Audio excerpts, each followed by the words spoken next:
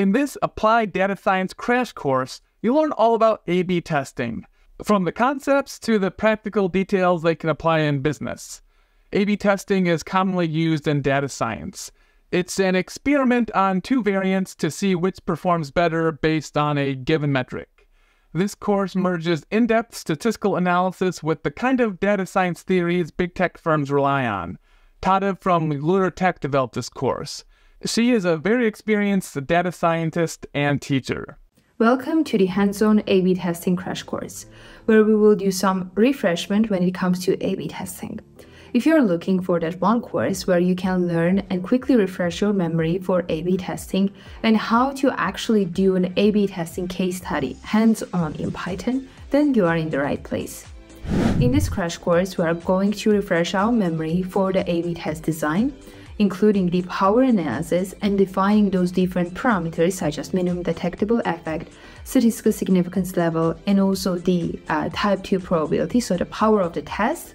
And then we are going to do hands-on case study project where we will be conducting an A/B testing results analysis in Python. At the end of this course, you can expect to know everything about designing an A/B test, what it means as to design a proper A/B test, and how to do an A/B test results analysis in Python in a proper way.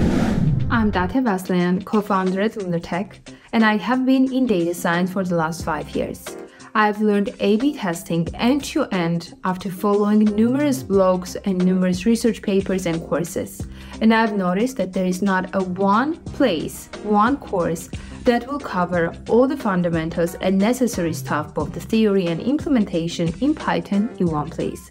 And that's about to change, as we have this crash course that will help you to do exactly that, to learn how to design an A/B test in a proper way as a good and solid data scientist, and to showcase your skills by doing Python A/B testing results analysis.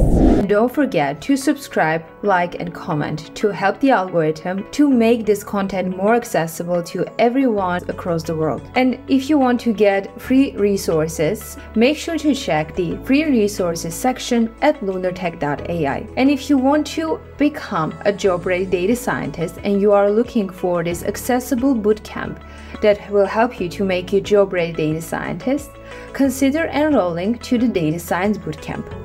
So whether you are a product scientist, whether you are a data analyst, data scientist, or a product manager who wants to learn about A/B testing at high level and how it can be done in Python, then you are in the right place. Because in this crash course, we are going to refresh our memory what it means to properly design an A/B test, which means doing power analysis, and also calculating the sample size by hand by following the statistical guidelines and ensuring that everything is done properly. And then, as the second part of this crash course, we are also going to do a hands-on case study in Python when it comes to performing A/B testing results analysis. So we are going to cover all these important concepts such as p-values, sample size, and also interpreting the A/B test results using standard error, calculating those estimates, pooled variance, and then evaluating the A/B test results, including confidence interval, generalizability of the results, reproducibility of the results. So without further ado, let's get started. A/B testing is an important topic for data scientists to know because it's a powerful method for evaluating changes or improvements to the products or services. It allows us to make data-driven decisions by comparing the performance of two different versions of a product or a service, usually referred as treatment or control. For example, A/B testing allows data scientists to measure the effectiveness of changes to a product or a service, which is important as it enables data scientists to make data-driven decisions rather than relying on intuition or assumptions. Secondly, A/B testing helps data scientists to identify the most effective changes to a product or a service, which is really important because it allows us to optimize the performance of a product or a service, which can then lead to increased customer satisfaction and sales. A/B testing helps us also to validate certain hypotheses about what changes will improve a product or a service. This is important because it helps us to build a deeper understanding of the customers and the factors that influence customers' behavior. Finally, A/B testing is a common practice in many industries such as e-commerce, digital marketing, website optimization, and many others. So data scientists who have knowledge and experience in A/B testing will be more valuable to these companies. No matter in which industry you want to enter as a data scientist and what kind of job you will be interviewed for, and even if you believe more technical data science is your cup of tea, be prepared to know at least high-level understanding and the details behind this method. It will definitely help you to know about this topic when you are speaking with product owners, stakeholders, product scientists, and other people involved in the business. Let's briefly discuss a perfect audience for this section of the course and prerequisites. There are no prerequisites of this section in terms of A/B testing concepts that you should know already, but knowing the basics in statistics, which you can find in the Fundamentals to Statistics section, is highly recommended. This section will be great if you have no prior A/B testing knowledge and you want to identify and learn the essential A/B testing concepts from scratch. So this will help you to prepare for your job interviews. It will also be a good refresher for anyone who does have A/B testing knowledge but who wants to refresh their memory or want to fill in the gaps in their knowledge. In this lecture, we will start off the topic about A/B testing, where we will formally define what A/B testing is, and we will look at the high-level overview of A/B testing process step by step. By definition, A/B testing or split testing is originated from the statistical randomized control trials and is one of the most popular ways for businesses to test new UX features, new versions of a product, or an algorithm to decide whether your business should launch that new UX feature or should productionalize that new recommender system, create that new product, that new button, or that new algorithm. The idea behind A/B testing is that you should show the variated or the new version of the product to a sample of customers, often referred as experimental group, and the existing version of the product to another sample of customers, referred as control group. Then the difference in the product performance in experimental versus control group is tracked to identify the effect of these new versions of the product on the performance of the product. So the goal is then to track the metric during the test period and find out whether there is a difference in the performance of the product and what type of difference is it. The motivation behind this test is to test new product variants that will improve the performance of the existing product and will make this product more successful and optimal, showing a positive treatment effect. What makes this testing great is that businesses are getting direct feedback from their actual users by presenting them the existing versus the variated product version, and in this way they can quickly test new ideas. In case of A/B test shows that the variated version is not effective, at least businesses can learn from this and can decide whether they need to improve it or need to look for other ideas. Let us go through the steps included in the A/B testing process, which will give you a higher-level overview into the process. The first step in conducting A/B testing is stating the hypothesis of the A/B test. This is the process that includes coming up with business and statistical hypotheses that you would like to test with this test, including how you measure the success, which we will call primary metric. Next step in A/B testing is to perform what we call power analysis and design the entire test, which includes making assumptions about the most important parameters of the test and calculate the minimum sample size required to claim statistical significance. The third step in A/B testing is to run the actual A/B test, which in practical sense for the data scientist means making sure that the test runs smoothly and correctly, collaborate with engineers and product managers to ensure that all the requirements are satisfied. This also includes collecting the data of control and experimental groups, which will be used in the next step. Next step in A/B testing is choosing the right statistical test, whether it is z-test, t-test, chi-square test, etc., to test the hypothesis from the step 1 by using the data collected from the previous step, and to determine whether there is a statistically significant difference between the control versus experimental group. The fifth and the final step in A/B testing is continuing to analyze the results and find out whether besides statistical significance, there is also practical significance. In this step, we use the second step's power analysis, so the assumptions that we made about model parameters and the sample size, and the fourth step's results to determine whether there is a practical significance beside of the statistical significance. This summarizes the A/B testing process at a high level. In the next couple of lectures, we will go through the steps one at a time. So buckle up and let's learn about A/B testing. In this lecture number 2, we will discuss the first step in A/B testing process. So let's bring our diagram back. As you can recall from the previous lecture, when we were discussing the entire process of A/B testing at a high level, we saw that in the first step in conducting A/B testing is stating the hypothesis of A/B test. This process includes coming up with a business and statistical hypothesis that you would like to test, with this test including how you measure the success, which we call a primary metric. So, what is the metric that we can use to say that the product that we are testing performs well? First, we need to state the business hypothesis for our A/B test from a business perspective. So formally, business hypothesis describes what the two products are that being compared and what is the desired impact or the difference for the businesses. So how to fix a potential issue in the product where a solution of these two problems will influence what we call a key performance indicator or the KPI of the interest. Business hypothesis is usually set as a result of brainstorming and collaboration of relevant people on the product team and data science team. The idea behind this hypothesis is to decide how to fix a potential issue in the product where a solution of these problems will improve the target KPI. One example of business hypothesis is that changing the color of Learn More button, for instance, to green will increase the engagement of the web page. Next, we need to select what we call primary metric for our A/B testing. There should be only one primary metric in your A/B test. Choosing this metric is one of the most important parts of A/B tests, since this metric will be used to measure the performance of the product or feature for the experimental and control groups, and then will be used to identify whether there is a difference or what we call statistically significant difference between these two groups. By definition, primary metric is a way to measure the performance of the product being tested in the A/B test for the experimental and control groups. It will be used to identify whether there is a statistically significant difference between these two groups.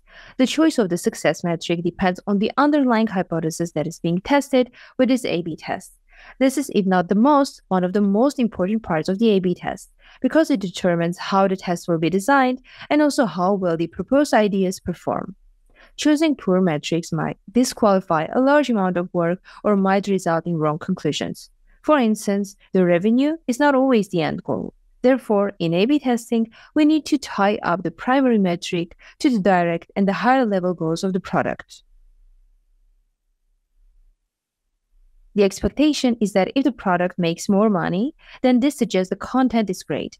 But in achieving that goal, instead of improving the overall content of the material and writing, one can just optimize the conversion funnels. One way to test the accuracy of the metric you have chosen as your primary metric for your A/B test could be to go back to the exact problem you want to solve. You can ask yourself the following question, what I tend to call the metric validity question. So, if the chosen metric were to increase significantly while everything else stays constant, would we achieve our goal and would we address our business problem? Is it higher revenue? Is it higher customer engagement? Or is it high views that we are chasing in the business? So the choice of the metric will then answer this question. Though you need to have a single primary metric for your A/B test, you still need to keep an eye on the remaining metrics to make sure that all the metrics are showing a change and not only the target one. Having multiple metrics in your A/B test will lead to false positives, since you will identify many significant differences while there is no effect, which is something you want to avoid. So it's always a good idea to pick just a single primary metric, but to keep an eye and monitor all the remaining metrics. So if the answer to the metric validity question is higher revenue, which means that you are saying that the higher revenue is what you are chasing and better performance means higher revenue for your product, then you can use as your primary metric what we call a conversion rate. Conversion rate is a metric that is used to measure the effectiveness of a website, a product, or a marketing campaign. It is typically used to determine the percentage of visitors or customers who take a desired action, such as making a purchase, filling out a form, or signing up for a service. The formula for conversion rate is Conversion rate is equal to number of conversions divided to number of total visitors multiplied by 100%.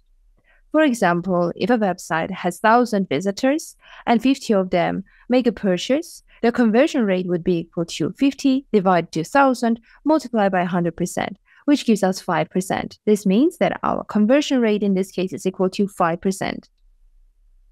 Conversion rate is an important metric because it allows us and businesses to measure the effectiveness of their website, a product, or a marketing campaign. It can help businesses to identify areas for improvement, such as increasing the number of conversions or improving the user experience. Conversion rate can be used for different purposes. For example, if a company wants to measure the effectiveness of an online store, the conversion rate would be the percentage of visitors who make a purchase.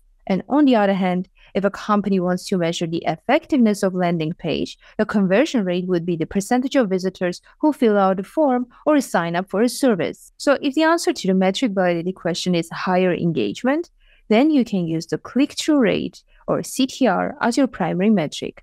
This is, by the way, a common metric used in A/B testing whenever we are dealing with e-commerce product, search engine, recommender system. Click-through rate, or the CTR, is a metric that measures the effectiveness of a digital marketing campaign or the user engagement or some feature on your web page or your website, and is typically used to determine the percentage of users who click on a specific link or a button or call to action, CTA, out of the total number of users who view it. The formula for the click-through rate can be represented as follows. So the CTR is equal to number of clicks divided to number of impressions multiplied by 100%.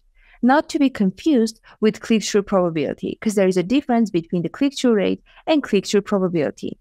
For example, if an online advertisement receives thousands of impressions, which means that we are showing it to the customers for the 1,000 times, and there were 25 clicks, which means 25 out of all these impressions resulted in clicks, this means that the click-through rate for this specific example would be equal to 25 divided to 1,000 multiplied by 100%, which gives us 2.5%. This means that for this particular example, our click-through rate is equal to 2.5%. Click-through rate is an important metric because it allows businesses to measure the effectiveness of their digital marketing campaigns and the user engagement with their website or web pages. High click-through rate indicates that a campaign or the web page or feature is relevant and appealing to the target audience because they are clicking on it, while low click-through rate indicates that a campaign or the web page needs an improvement. Click-through rate can be used to measure the performance of different digital marketing channels, such as paid search, display advertising, email marketing, and social media. It can also be used to measure the performance of different ad formats, such as text advertisements, banner advertisement, video advertisements, etc. Next, and the final task in this first step in the process of A/B testing is to state a statistical hypothesis based on the business hypothesis and the chosen primary metric. Next, and in the final task in this first step of the A/B testing process, we need to state the statistical hypothesis based on the business hypothesis we stated and the chosen primary metric. In the section of Fundamentals to Statistics of this course, in lecture number 7, we went into details about statistical hypothesis testing, including what null hypothesis is and what alternative hypothesis is. So do have a look to get all the insights about this topic.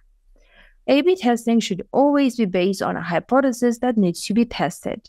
This hypothesis is usually set as a result of brainstorming and collaboration of relevant people on the product team and data science team.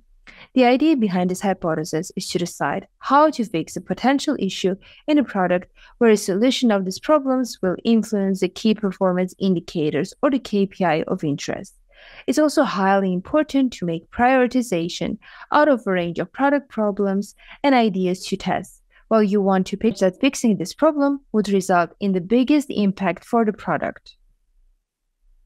We can put the hypothesis that is subject to rejection, so that we want to reject in the ideal world, under the null hypothesis, what we define by H0, while we can put the hypothesis subject to acceptance, so the desired hypothesis that we would like to have as a result of A/B testing, under the alternative hypothesis, defined by H1. For example, if the KPI of the product is to increase the customer engagement by changing the color of the Read More button from blue to green, then under the null hypothesis, we can state that click-through rate of Learn More button with blue color is equal to the click-through rate of green button. Under the alternative, we can then state that the click-through rate of the Learn More button with green color is larger than the click-through of the blue button. So ideally, we want to reject this null hypothesis and we want to accept the alternative hypothesis, which will mean that we can improve the click-through rate, so the engagement of our product, by simply changing the color of the button from blue to green. Once we have set up the business hypothesis, selected the primary metrics, and stated the statistical hypothesis, we are ready to proceed to the next stage in the A/B testing process. In this lecture, we will discuss the second step in A/B testing process, which is designing the A/B test, including the power analysis and calculating the minimum sample sizes for the control and experimental groups. Stay tuned, as this is a very important part of A/B testing process, commonly appearing during the data science interviews. Some argue that A/B testing is an art, and others say that it's a business-adjusted common statistical test. But the borderline is that to properly design this experiment, you need to be disciplined and intentional while keeping in mind that it's not really about testing, but it's about learning. Following are the steps you need to take to have a solid design for your A/B test. So let's bring the diagram back. So in this step, we need to perform the power analysis for our A/B test and calculate the minimum sample size in order to design our A/B test.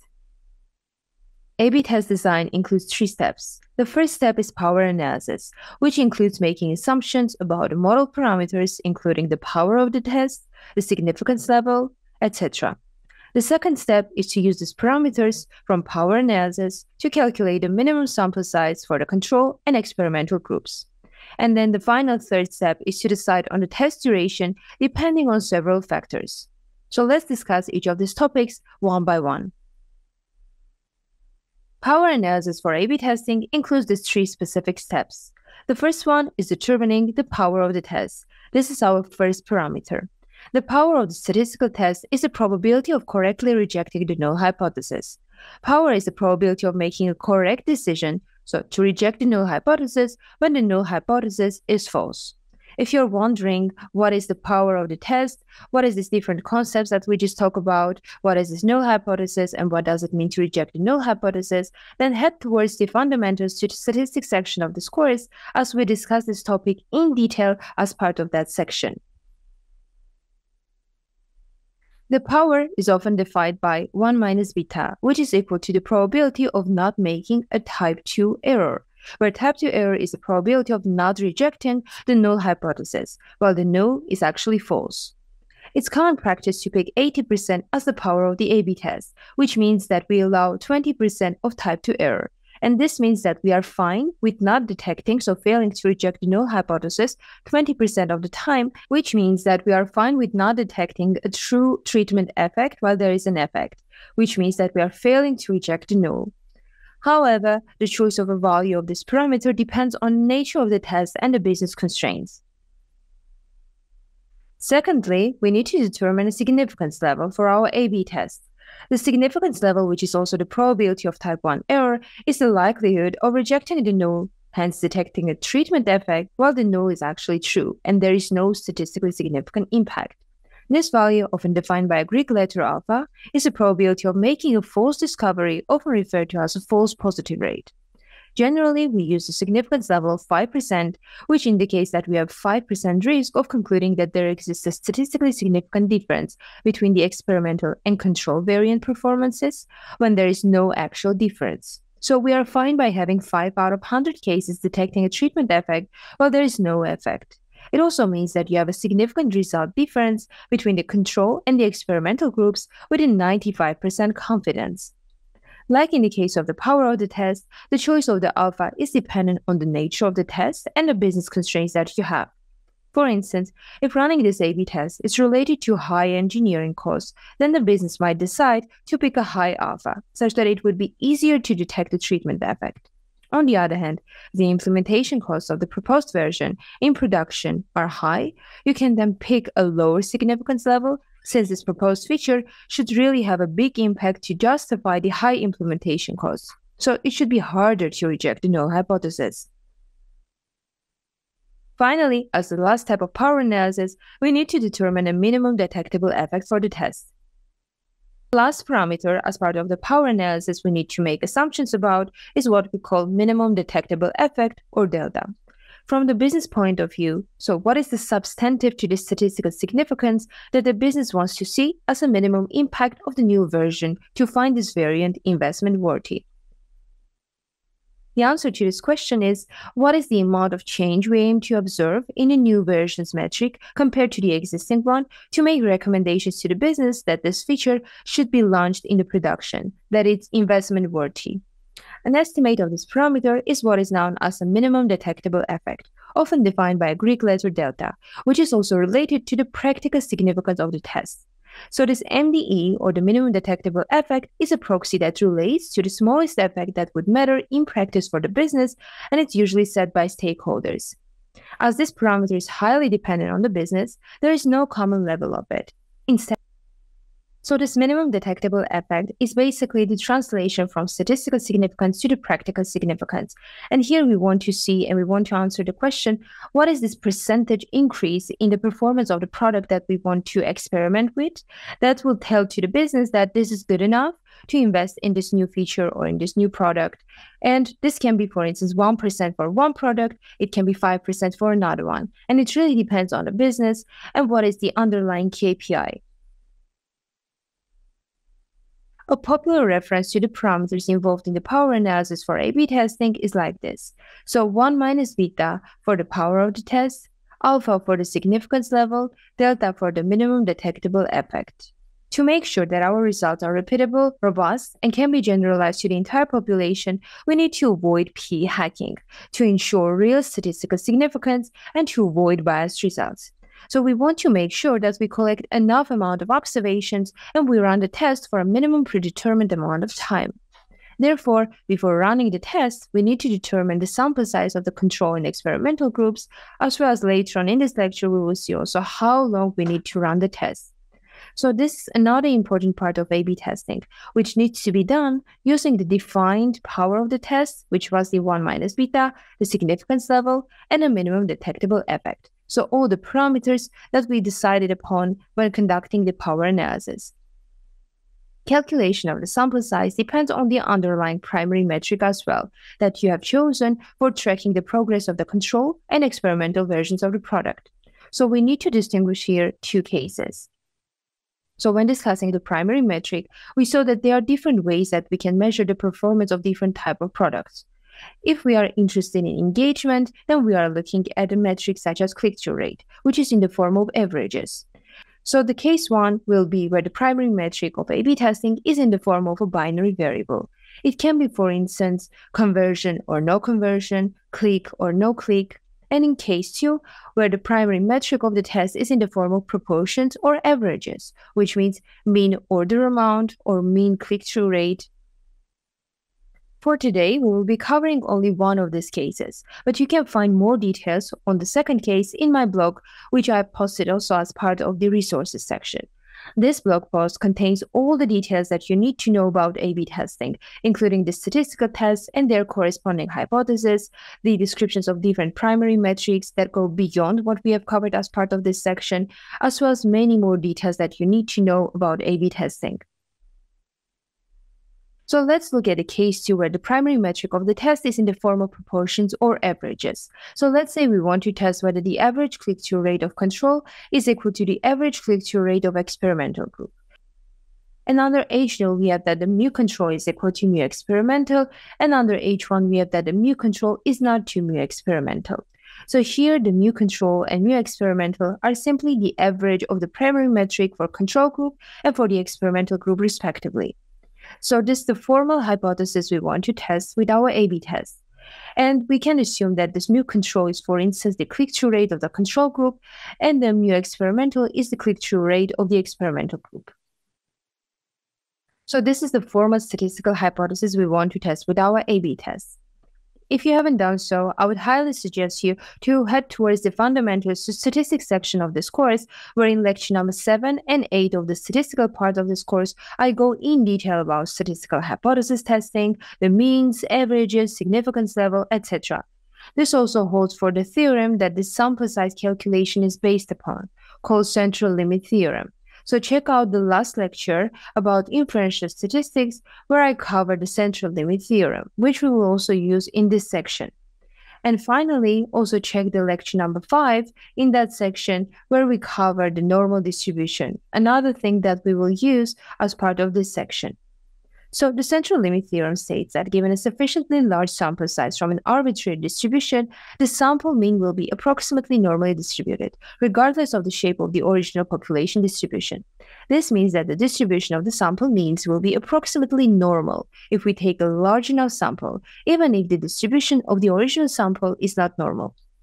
So when we are dealing with a primary performance tracking metric that is in the form of average, such as this one that we are covering today, which is the click-through rate, we intend to compare the means of the control and experimental groups, then we can use the central limit theorem and state that the mean sampling distribution of both control and experimental groups follow normal distribution. Consequently, the sampling distribution of the difference of the means of these two groups also will be normally distributed.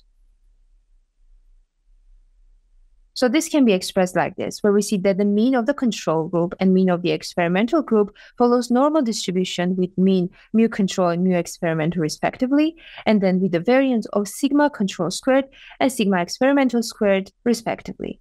Though derivation of this proof is out of the scope of this course, we can state that the difference between the means of the two groups, so x bar control minus x bar experimental, also follows normal distribution, with the mean mu control minus mu experimental, and with the variance of sigma control squared divided to n control, plus sigma experimental squared divided to n experimental. So the sample size of the experimental group and the sample size of the control group.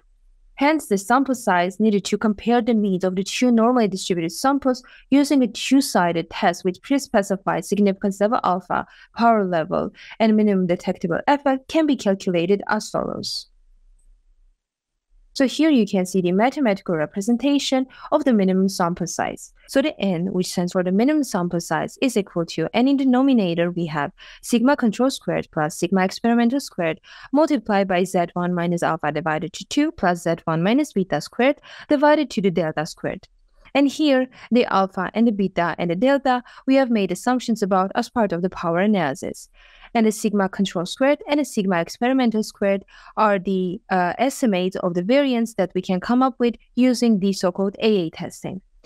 I would say you do not necessarily need to know this derivation, as there are many online calculators that will ask you for the alpha, the beta, and the delta values, as well as the sample estimates for the sigma squared control and experimental, and then these calculators will automatically calculate the minimum sample size for you. If you're wondering what this AA testing is and how we can come up with the sigma control squared and sigma experimental squared, as well as all the other values, then make sure to check out the blog that I posted before and that I mentioned before, as I explain in detail all these values, as well as check out the resource section where I've included many resources regarding this.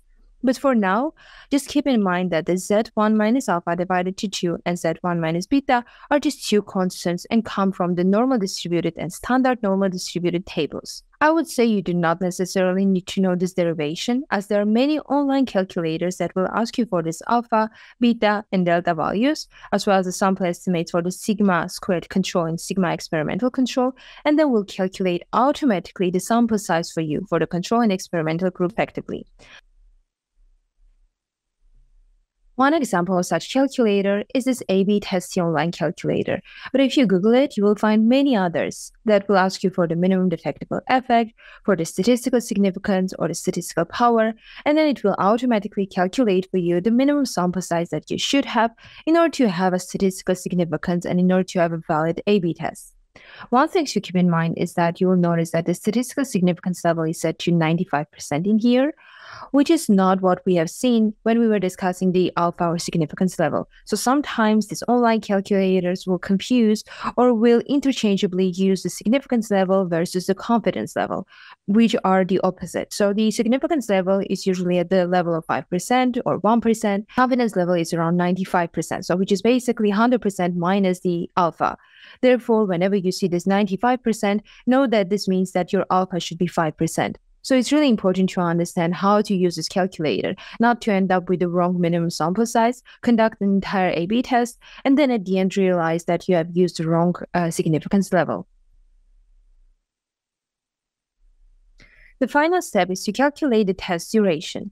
This question needs to be answered before you run your experiment and not during the experiment. Sometimes people stop the test when they detect statistical significance, which is what we call p-hacking, and that's absolutely not what you want to do. To determine the baseline of a duration time, a common approach is to use this formula. As you can see, duration is equal to n divided to the number of visitors per day, where n is your minimum sample size that we just calculated in the previous step. And the number of visitors per day is the average number of visitors that you expect to see as part of your experiment. For instance, if this formula results in 14 days, or 14, this suggests that running the test for 2 weeks is a good idea. However, it's highly important to take many business-specific aspects into account when choosing the time to run the test and for how long you need to run it, and simply using this formula is not enough. For example, if you want to run an experiment at the end of the month December with Christmas breaks, when higher than expected or lower than expected number of people are usually checking your web page, then this external and uncertain event had an impact on the page usage. For some businesses, this means For example, if you want to run an experiment at the end of the month of December with Christmas breaks, when higher than expected or in some cases lower than expected number of people are usually checking the web page, so depending on the nature of your business or the product, then this external and uncertain event can have an impact on the page usage for some businesses, which means that for some businesses, a high increase in the page usage can be the result, and for some, a huge decrease in usability. In this case, running A/B tests without taking into account this external factor would result in inaccurate results, since the activity period would not be a true representation of a common page usage, and we no longer have this randomness, which is a crucial part of A/B testing. Besides this, when selecting a specific test duration, there are a few other things to be aware of. Firstly, too small test duration might result in what we call novelty effects. Users tend to react quickly and positively to all types of changes independent of their nature. So it's referred as a novelty effect, and it wears off in time and is just considered illusionary. So it would be wrong to describe this effect to the experimental version itself and to expect that it will continue to persist after the novelty effect wears off. Hence, when picking a test duration, we need to make sure that we do not run the test for too short amount of time period, otherwise we can have a novelty effect. Novelty effect can be a major threat to the external validity of an A/B test, so it's important to avoid it as much as possible. Secondly, if the test duration is too large, then we can have what we call maturation effects. When planning an A/B test, it's usually useful to consider a longer test duration for allowing users to get used to a new feature or product. In this way, one will be able to observe the real treatment effect by giving more time to returning users to cool down from an initial positive reaction or a spike of interest due to a change that was introduced as part of a treatment. This should help to avoid novelty effect and is better predictive value for the test outcome. However, the longer the test period, the larger is the likelihood of external effects impacting the reaction of the users and possibly contaminating the test results. This is what we call maturation effect, and therefore running the A/B test for too short amount of time or too long amount of time is not recommended. As it's a very involved topic, we can talk for hours about this part of the A/B test, and also a topic that is asked a lot during the data science and product scientist interviews. Therefore, I highly suggest you to check out this blog about A/B testing, which is a hands-on tutorial about everything you need to know about A/B testing, as well as check out the interview preparation guide in this section that contains 30 most popular A/B testing related questions you can expect during your data science interviews. So stay tuned, and in the next couple of lectures, we will cover the next stages of A/B testing process. If you are looking for one place to learn everything about A/B testing without unnecessary difficulties, but also with a good statistical and data science background, then make sure to check out the A/B testing course at LunarTech.ai. So if you want to learn all this background information, including what is statistical significance, what is A/B testing, how can A/B testing be done, and you want to have this end-to-end A/B testing course, then make sure to check the A/B testing for data science course at LunarTech.ai. That's the only course that is available at the moment on the internet that covers the most fundamental concepts of A/B testing, including the theory and the implementation in Python, without the extra details and going straight to the point in order to help you to kickstart your journey with A/B testing. The resource that I would suggest you to keep by the hand is the blog called Complete Guide to A/B Testing, Design, Implementation, and Pitfalls, which is part of the hands-on tutorials of the Towards Data Science. So in here, and specifically this part where we are discussing the 2-sample z-test, I would suggest you to go through it, as we are going to conduct this 2-sample z-test as part of our Python. And we are going to learn how to implement this in Python. In this blog, you can learn everything out there that you need to know about A/B testing, including different pitfalls of A/B testing, the process behind it, how you can conduct the A/B tests end-to-end, how you can calculate the sample size, how you can choose a test, the primary metric definitions, different statistical tests that you can use, including the chi-square test, the 2-sample z-test, and 2-sample t-test. So given that as part of the lectures of the A/B testing, and specifically lecture number 5, we have already discussed the 2-sample t-test and how to implement it, I thought it would be more useful for you to know how to implement the 2-sample z-test, such that you know both of them and you know their theory behind it and also how to implement them. And finally, if you're wondering how you can implement them in Python, then head towards my blog in the Medium, as well as my GitHub repository that I will post in the resource section, where you can find all the different statistical tests you can use for analyzing your A/B test results, including the 2-sample t-test, 2-sample z-test, chi-square test, and much more. So without further ado, let's get started with our demo. So as you can see here, I'm generating the data myself, assuming that the primary metric follows binomial distribution. So the output is in the form of zeros and ones, because we are looking into the click event, and click can be either 0 or 1. And then I'm using here the binomial distribution to randomly sample from it. And in case of the experimental version, I'm using a probability of success equal to 0.4. And in case of the control version, I'm using a probability of success equal to 0.2. Because I want to have a quite difference between the two groups. And then later on, we can also adjust this and we can change the difference to see how our test behaves. So I'll assume that at the end of the data generation process, we have a data that is similar to the form that you will get from the engineers once they finish up collecting all the data from your customers. And I will also assume that the integrity of the A/B test is held, which means that the observations who were in the control group, they only saw the control version of the product, and observations who were in the experimental group, they only saw the experimental version of the product. And let's actually go ahead and see how the data looks like. So as you can see here, we are generating our data. So the data is in this format. So you can see that we have an observation. In total, we have 20K observations because we have 2 different groups, each with 10K observations. And then the first column describes the click event. So we will either have a click or we will have no click. And the primary metric is in the form of a click. So we are measuring the performance of the product, both control and the experimental, with the same metric, which is whether there is a click event or no click event. And the primary metric is in the form of a binary variable. So we have either zeros or we have ones. Whenever there is a click, then the corresponding value is 1. Whenever there is no click, then the corresponding value is 0. And then we have the corresponding group, which helps us to understand whether the observation belongs to the experimental group, so X, or the control group, which is CON.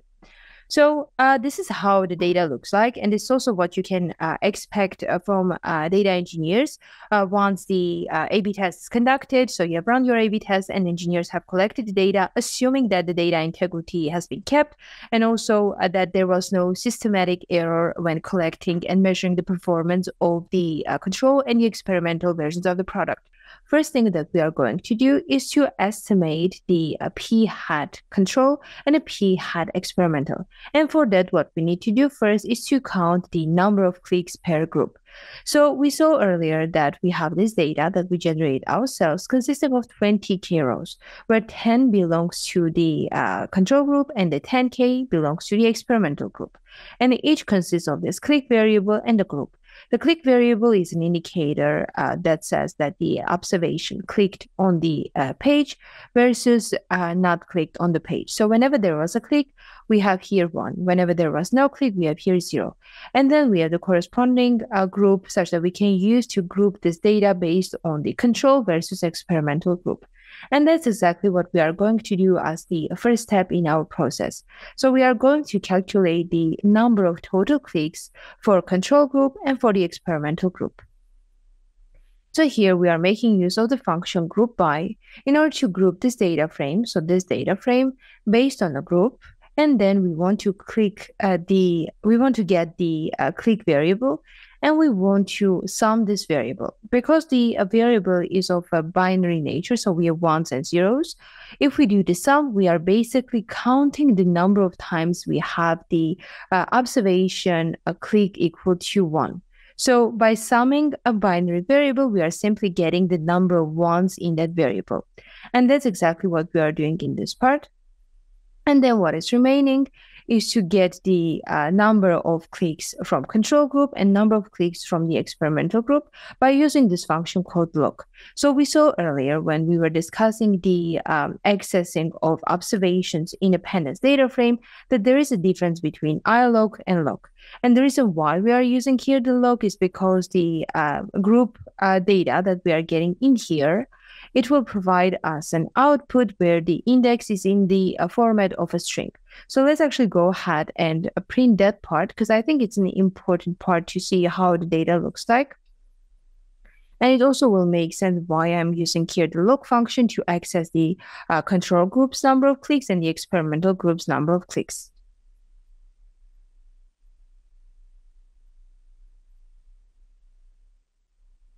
So this is the group data frame that we are getting. As you can see, we are getting here the group, and here we are getting for the control index, the number of clicks is equal to 1,924, and for the experimental group, it's equal to 5,017.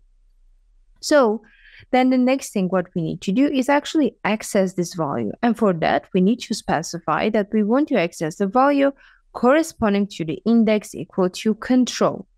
And this can be done by using this log function. So you cannot use ilog or any other way of accessing this because the index is of string type, and therefore we are using the log.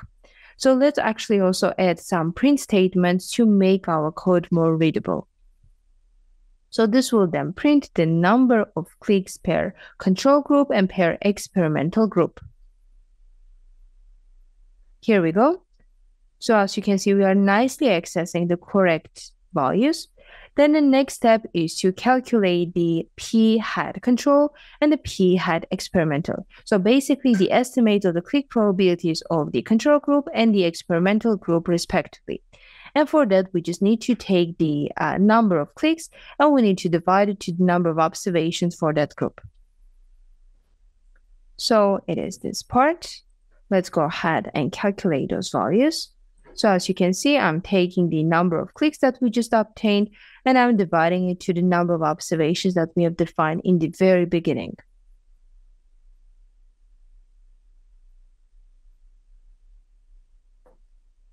Here we go. So as you can see, for the control group, the click probability is equal to 0.20.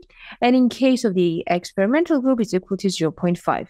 So we see that there is a large difference between the click probability for these two groups, which is a reflection of what we saw here, because we generated the data such that the success probability for the experimental group is equal to 0.5, and the for the control group is equal to 0.2. So we see these numbers reflecting also in here. And the reason for that is because we have sampled our data large enough. And we see that the probability, so the mean of our sample converges in probability to the mean that we use. And this is also the idea behind the law of large numbers, something that we have also discussed as part of the fundamentals to statistics section of this course. So the next thing what we need to do is to compute the p pooled hat, or the estimate of the pooled success probability.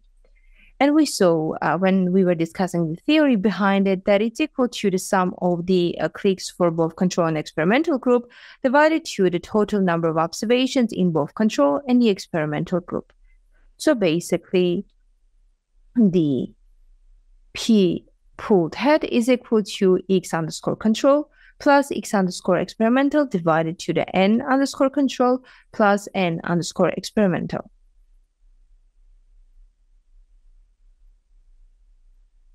Then the next thing we need to do is to compute the pooled variance. And we just saw that the pooled variance can be calculated by taking the pooled estimate for the click probability, so this P pooled, and then multiplied by 1 minus P pooled head, and then multiplied by the inverses of the number of observations in each of the groups and their sum. So 1 divided to N control plus 1 divided to N experimental. So it can be calculated as follows. So pooled variance then is equal to P pooled head multiplied by 1 minus P pooled head multiplied by 1 divided to N control plus 1 divided to N experimental. Let's also add some print statements. Here we go. And then the next step is to calculate the standard error. So the standard error is the square root of the pooled variance. So quite straightforward. And here we are going to make use of the numpy function. So the SE is equal to numpy dot. And a square root is simply calculated by using the function sqrt, which stands for square root. And then here we need to mention the pooled variance. Let's also add the print statement explaining the code. And this really can help your reviewer, the code reviewer, to understand what you are doing. Okay, so now we have also the standard error, and now we are ready to calculate our test statistics. So we saw that the test statistics is equal to the P control head minus P experimental head divided to the standard error. And that's exactly what we are going to implement in here. So as you can see, the test statistics is equal to P control head minus P experimental head divided to the SC, so the standard error. And then finally, what we need to do is to compute the Z critical value, the P value, and a confidence interval. But for doing that, we need to assume the significance level. So usually this is done before conducting the test. But here I'm assuming that before conducting the test, there was a power analysis. And as part of that, we have decided that the statistical significance level is equal to 5%. So let's add that here. So alpha is equal to 0.05. Therefore, we are going to use this specific alpha, so 5%, in order to calculate our critical value coming from the normal table. And to do this, there are various options. So one way of doing that is to hard code the value, which I would not recommend, but it is definitely an easy way to go if you haven't used the Python libraries to automate this process. But here I will provide you the code, and I will also tell you how you can use the SciPy's norm function in order to calculate the critical value. And I think keeping the code as general as possible will help you in the long term too, because it can be that this time you're calculating the critical value corresponding to alpha is equal to 0.05, but maybe next time you want to calculate the critical value when your alpha is equal to 1%. So you're interested in the case when your type 1 probability is equal to 1%. So for those cases, you want to keep your code as general as possible, such that by changing your variable, let's say alpha, you don't need to go each time and then in the ChatGPT look for the corresponding value coming from the standard normal table. So for this, what we are going to use is the norm function. So the norm function comes from the SciPy stats library. For that, we need to import from scipy.stats the norm function, which stands for the normal distribution. So in here, what we need to use is the function called ppf, which is the percentage point function. So the norm.ppf function stands for the percent point function, and it's usually known as the inverse cumulative distribution function, or the CDF, of the standard normal distribution. And it takes as an input the probability value, and it returns the corresponding value on the x-axis of the CDF. Once you provide a p, so here we are providing the p, which is equal to 1 minus alpha divided to 2, then this function calculates the x, so the x-axis, such that the probability of observing a value less than or equal to 2 or 2x in a standard normal distribution is equal to p. So we have this inverse CDF, and we have the x-axis and we have the y-axis. On the y-axis, we have the probabilities, and on the x-axis, we have the x values. So here, what we are basically doing is that we are providing the probability that we have, which is equal to 1 minus alpha divided to 2, and we want to know the corresponding x value. Therefore, it's also called inverse cumulative distribution function. And in this way, we can calculate the z-critical value, which can help us to identify the place where we need to have our rejection region. And so here is the rejection region of this test. And as you can see, we have a two-sided test. Therefore, we have also two regions. And whenever the test statistics is larger than the critical value in the right-hand side, and it is smaller than the critical value from the left-hand side, then we are saying that we can reject the null hypothesis. Therefore, it's also called the rejection region. So once we calculate the z-critical value, we are ready to go to the next step. But before that, let's also add some print statement for readability in here. So the next step is to calculate a p-value. And a p-value can be calculated by using the norm.sf function. So the norm function comes once again from the SciPy stats library, and the SF stands for survival function. The norm.sf function stands for survival function, and it stands for the complement of the CDF function, so the cumulative distribution function of the standard normal distribution. It calculates the probability of observing a value greater than a given threshold. So in this case, we want to calculate the probability that our test statistics will be smaller than equal the critical value. And as we saw that the standard normal distribution was symmetric, here we are multiplying just one side of that probability by 2 in order to obtain our final value. So here, once we run this test, we will finally get our p-value. And as you can see here, the p-value of the two sample z-tests that we got is equal to 0. Well, now once we have the p-value and also we know what is our alpha, we are ready to test for the statistical significance of our results. So given that our p-value is equal to 0 and it's smaller than 0.05, so our alpha, we can state that the null hypothesis can be rejected, and we can state that there is a statistically significant difference between our experimental version of the product and the control version of the product. So this will help us to test for the statistical significance of our A/B test. However, if you were, for instance, to have a different sample, so let's say we would randomly sample from the binomial distribution. So as you can see, once we are getting the probability of the success the same for the two groups, then the p-value becomes large, at least much larger than the alpha, which means that we can no longer reject the null hypothesis, and we can no longer state that there is statistical evidence at the 5% statistical level that the control version is statistically significantly different from the experimental version. And this verifies that everything that we have done here is correct. So the A/B test results analysis is accurate. Now the question is whether we also have a practical significance once we pass the statistical significance test. So let's move this back to what we had before. So this is 0.5. And once again, the p-value is just 0.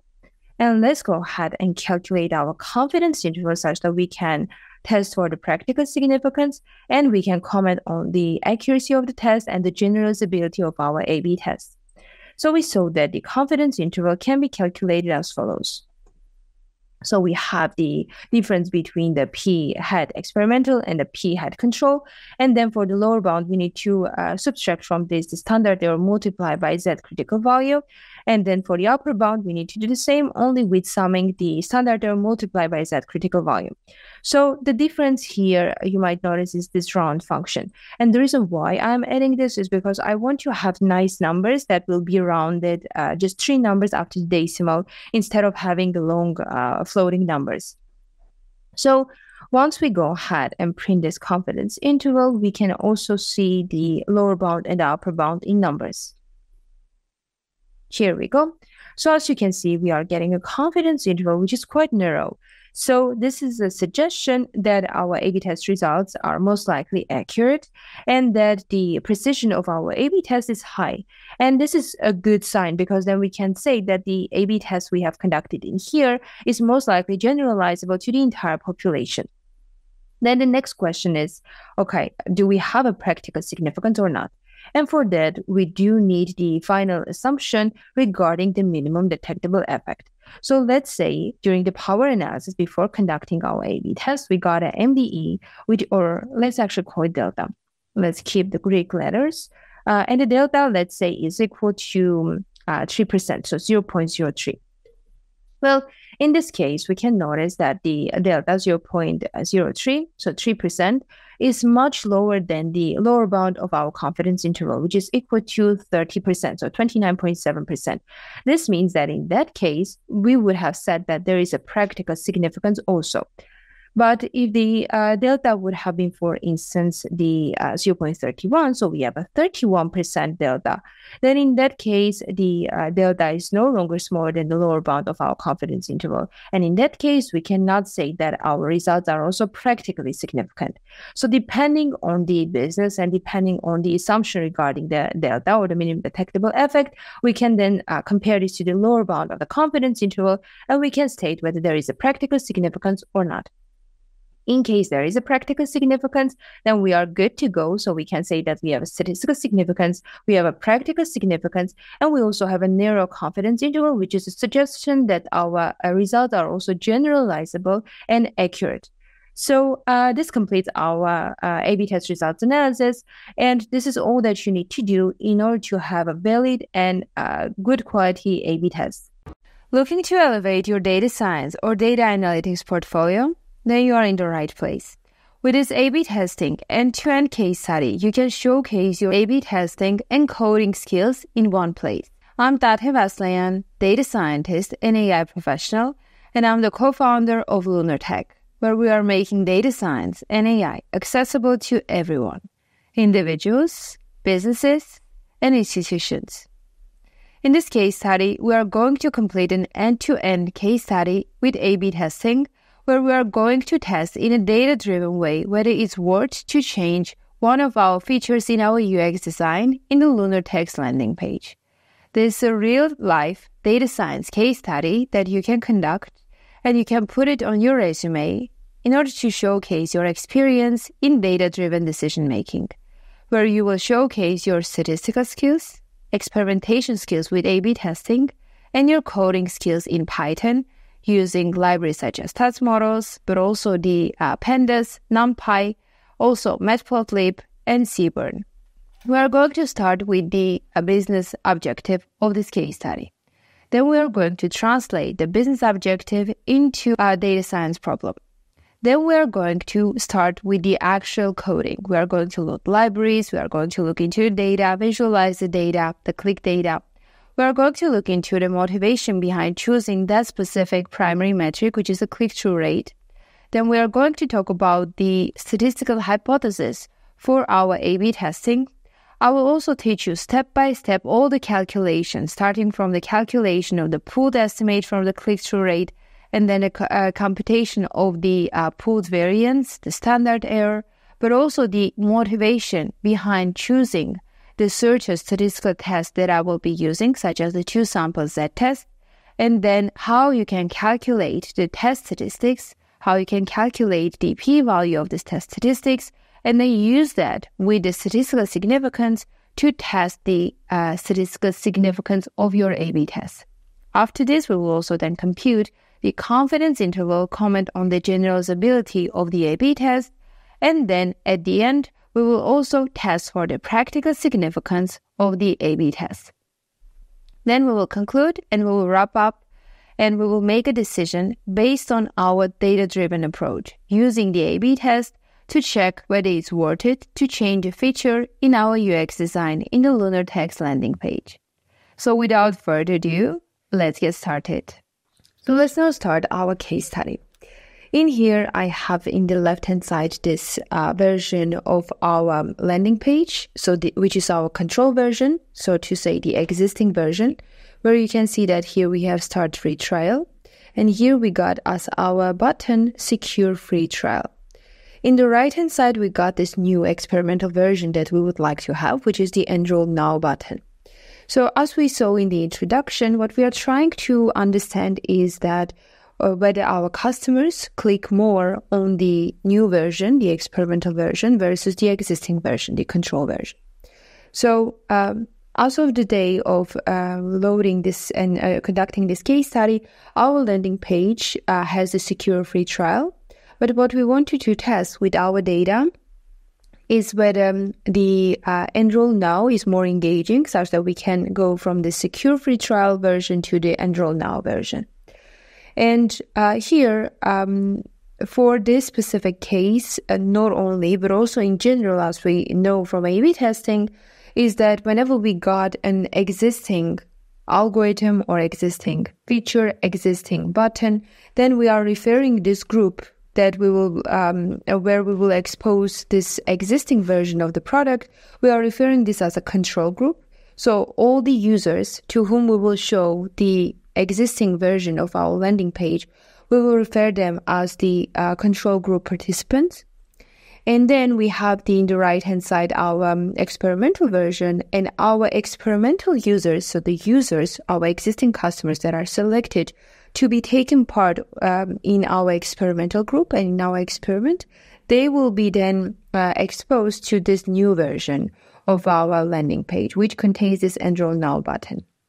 So our end goal in terms of the business, as we saw in the introduction, is to understand whether we should release the new button, which will end up being higher engaging, which means that we will have higher CTR or higher, more clicks that will come from our user side, which automatically means better business, because we want to have highly engaging users. If they are clicking on this button, it means that it interests them more compared to the control version. And if something on our landing page, in this case, our call to action, is more interesting and highly engaging, it means that we are doing something right, and our users might either make use of our free products or purchase our products, or just stay engaged with us to keep LunarTech in mind. And whenever there is someone who is interested in data science or AI solutions or products, then they can at least refer their friends if they are just clicking to understand and to learn more about our products. That's also a possibility. So from a business perspective, we therefore are using here as our primary metric our click-through rate, the CTR of this specific button, which in our control version is the secure free trial, and in our experimental version is the Enroll Now. And what we want to understand is that whether this new button will end up having higher CTR or not, because higher CTR from the technical perspective will translate to higher engagement from the business perspective. So here we are making this translation from business versus technical. When it comes to A/B testing, we can have different sorts of primary metrics. We can have a click-through rate as a primary metric. We can have a conversion rate as a primary metric, or any other primary metric. What we want to have as our metric that will work as the single measure that will compare our control and experimental group to understand which version performs better is first to understand what this definition of better is and how that translates back to the business. Because if the engagement is what we are referring as better business for some reason, and I will explain you in a bit why we think the engagement in this case is what matters for us at LunarTech, then it means that click-through rate can be used as a primary metric. This is just a universal metric that has been used across different web applications, search engines, recommender systems, and many other digital products to understand whether the engagement of that specific algorithm, feature, web design, whether that is better or not. And in this case, in this specific case study, we are also going to use the CTR because we are interested in the engagement. So at LunarTech, we really care about the engagement with our users.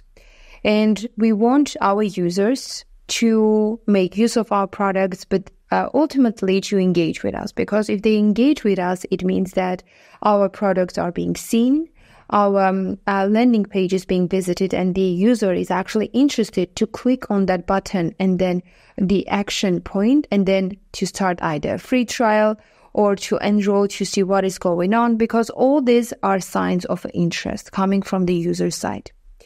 And in the control version, as our click to action is to secure a free trial, which directly lends the user to our free trial, to our Ultimate Data Science Bootcamp.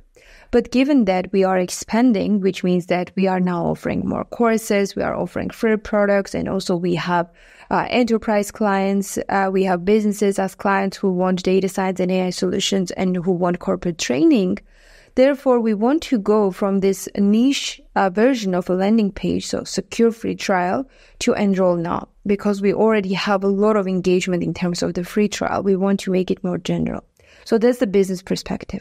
And on the other hand, we also want to change, beside of changing this main call action, we want to make it generalized.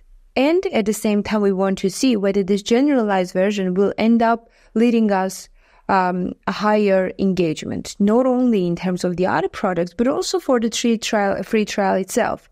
Because we always are looking for educating people and providing this free trial such that they can make use of our flagship product, which is the Ultimate Data Science Bootcamp. So now when we understand why we care about the engagement here at LearnerTech, and we understand why we want to check whether this new button in our UX design will end up increasing the engagement or not, we can now make this translation back to the data science terms. Because we know now from the business perspective, all we care is to understand whether this experimental version of the product is performing better or not. But then this means that we need to conduct an A/B test, and we need to understand whether the ideas that we got and the speculation that the enroll now more general button as a call to action will be better than the secure free trial version, whether this is actually true or not from the customer's perspective. Because if we want to call us a data-driven company, we cannot just base our conclusions and our decisions for our products or for just in general for our product roadmap based on intuition or logic. We want this to be data-driven, which means that the customers are at the first place. We are customer-driven, and our customers need to tell us whether the new button is better or not. And here we have conducted an A/B test, and here I won't be using the real data. I will be using the proxy data or simulated data that I generated myself. And this one contains the similar structure and the same idea of the data that we got when we were conducting our A/B test and collecting this data. And what is our business hypothesis? In our business hypothesis, we can say that we have at least 10% increase in our click-through rate, so 10% higher engagement when we have our enroll now versus the secure free trial version of the product. So this is our business hypothesis, which means that our enroll now CTR, so click-through rate of the enroll now button, will result in at least 10% higher CTR than the secure free trial. So there exists at least 10% difference in terms of the engagement when we compare this new version of the product versus the old version of this new button. And when we translate this back to a statistical hypothesis, we can say that under the null hypothesis, we are saying that there is no statistically significant difference between the control P and then P experimental, which means the click-through rate for control group versus experimental group. So under H null, the null hypothesis, we are stating what we ideally want to reject. We are saying there is no difference between the experimental and control group CTR. And under the alternative hypothesis, so the H1, we are saying no, we do have a difference, which means that the control group's CTR is different from the experimental group CTR. And one key part here is to mention that they are not just different, but they are statistically significantly different. So when it comes to starting the case study, first things first is to load the libraries. In this case study, we are going to use a NumPy. We are going to use a pandas as usual. For any sorts of data analytics, data science case studies, you always need those two usually. Pandas will be needed for our data wrangling, to load the data, process the data, visualize it. NumPy will be used to work with different arrays and part of the data.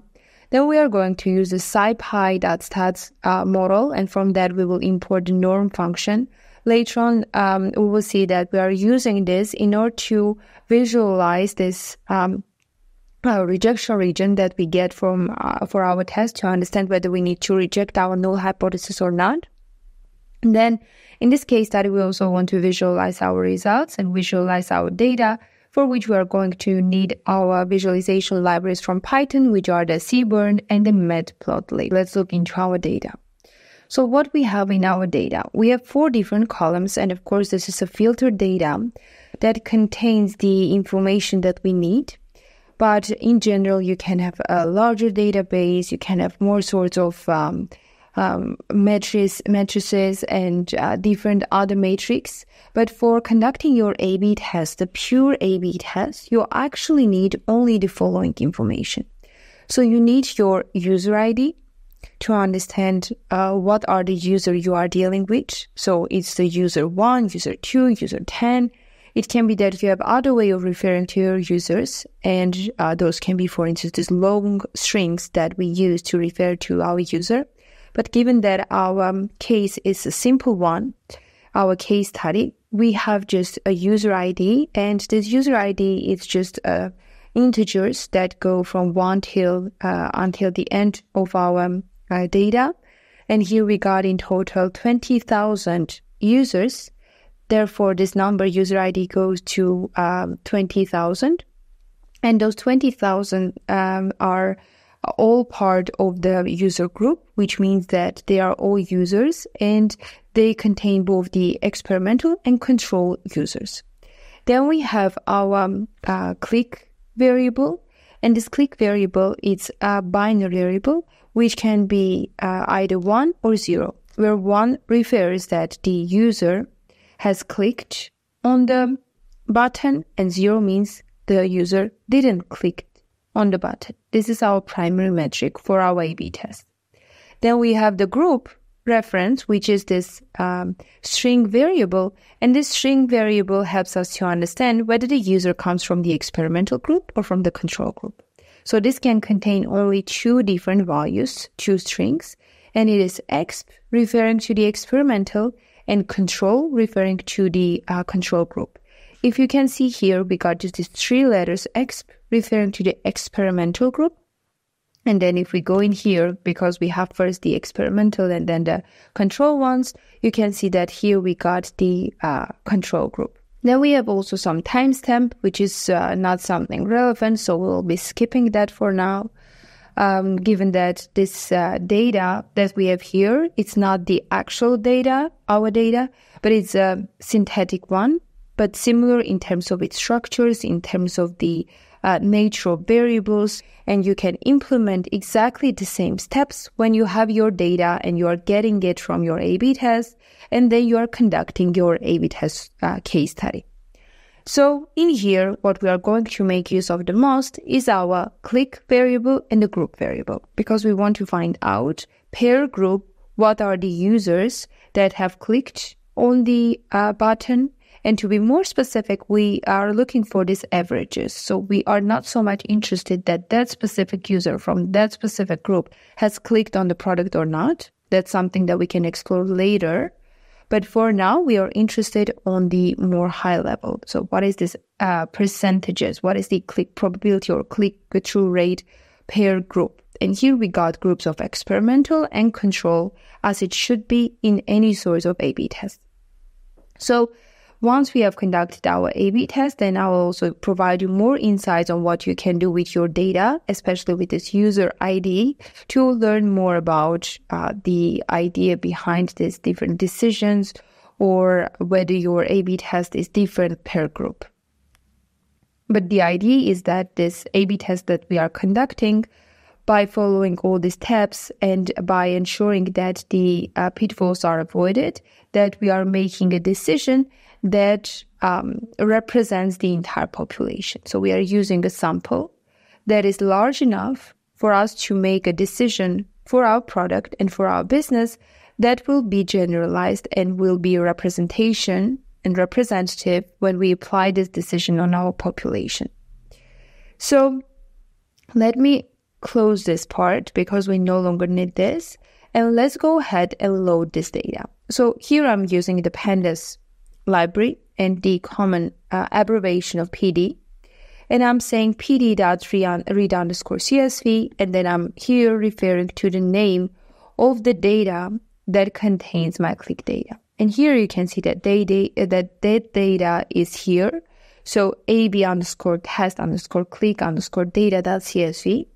And I will be providing you this data because you won't have this in your own Google Colab. You will have the link to this Google Colab, and I'll provide you also the data such that you can put that data, you can download it first from my source and then load it in here by using this specific button in here. And by doing that, you can then go to that specific folder where you downloaded the data, and then you will have also this corresponding CSV file in your folders. So once you have that, then you will smoothly run this code. And here I'm loading that data. I'm putting under the name of df_ab_test. So basically the data frame containing my A/B test click data. What I want you to do is to showcase you how the data looks like. So here you will see the header. Given that here I haven't provided any argument, it just looks at the top 5 elements, so the top 5 rows. And here I got only the first 5 users from the experimental group. I see that some of them have clicked, some of them didn't click, and the corresponding user ID and the timestamp that they done the click action.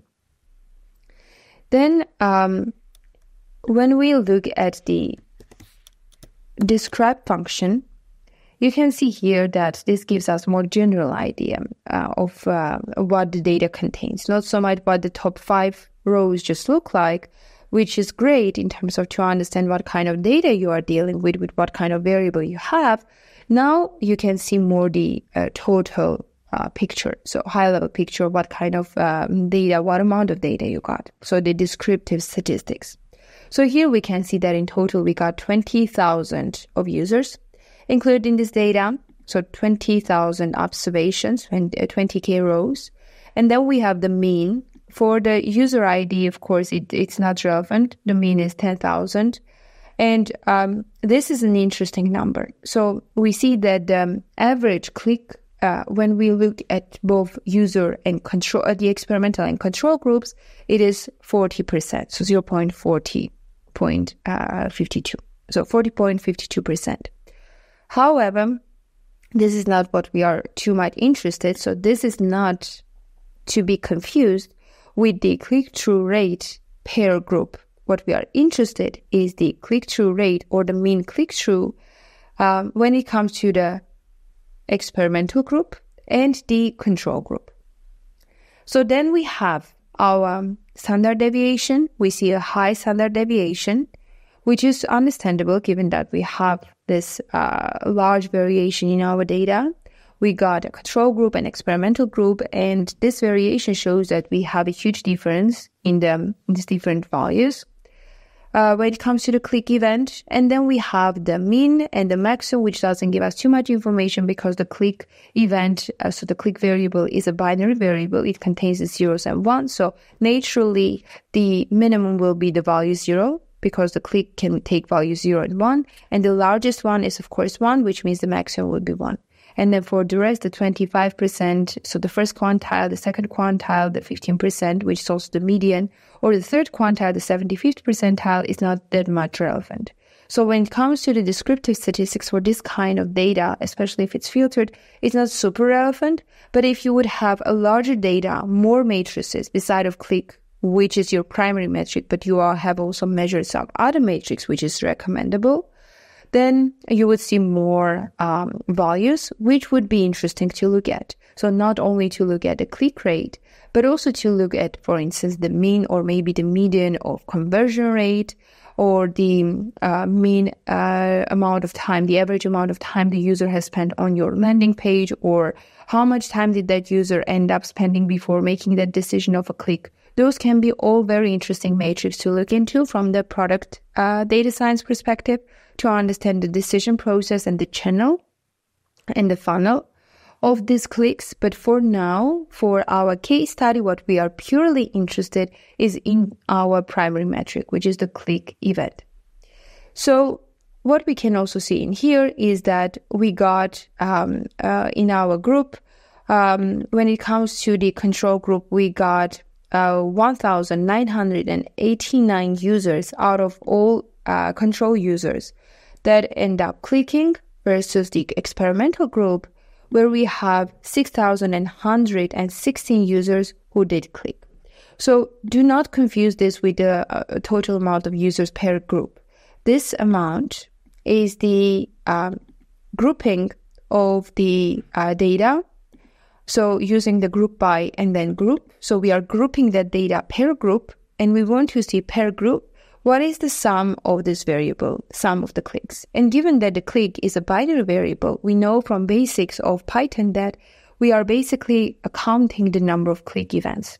Because if you got a binary variable containing zeros and ones, if you do the sum of the clicks, adding the zeros doesn't have any impact, which means that you end up just summing up all the ones to each other, and then you end up getting the number of, or the total amount of cases when this click variable is equal to 1. So in this case, when there is a click event.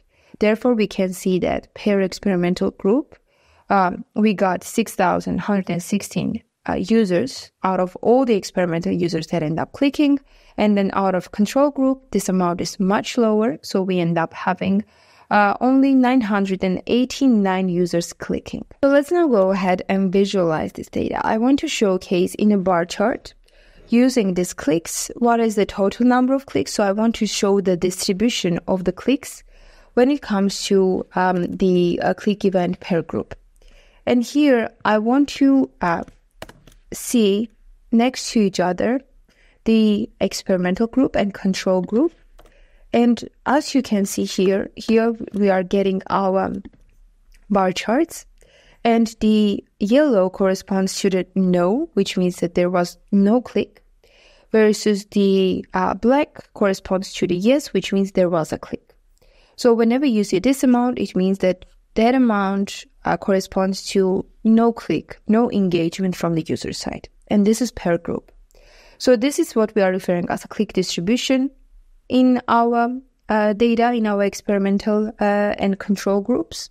And the way that I generated this bar chart is by first creating this list that will contain the colors that I want to assign to each of my groups. And I'm saying 0 corresponds to the yellow and 1 corresponds to black, which means that if my variable contains an amount of 0, in this case my click is equal to 0, it means that I don't have a click, so it's a no.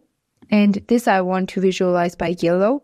Otherwise, I have a black, which means that the 1 corresponds to the case when we have click, and in this case we will get a black. As you can see here, the yes, which means a click is visualized by this black color.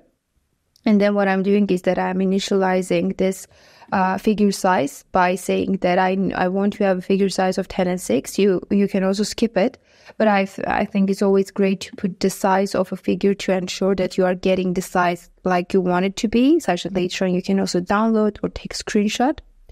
Then we have this, here I'm using, as you can see, a combination of the matplotlib.pyplot library as well as the Seaborn, because Seaborn has much nicer colors.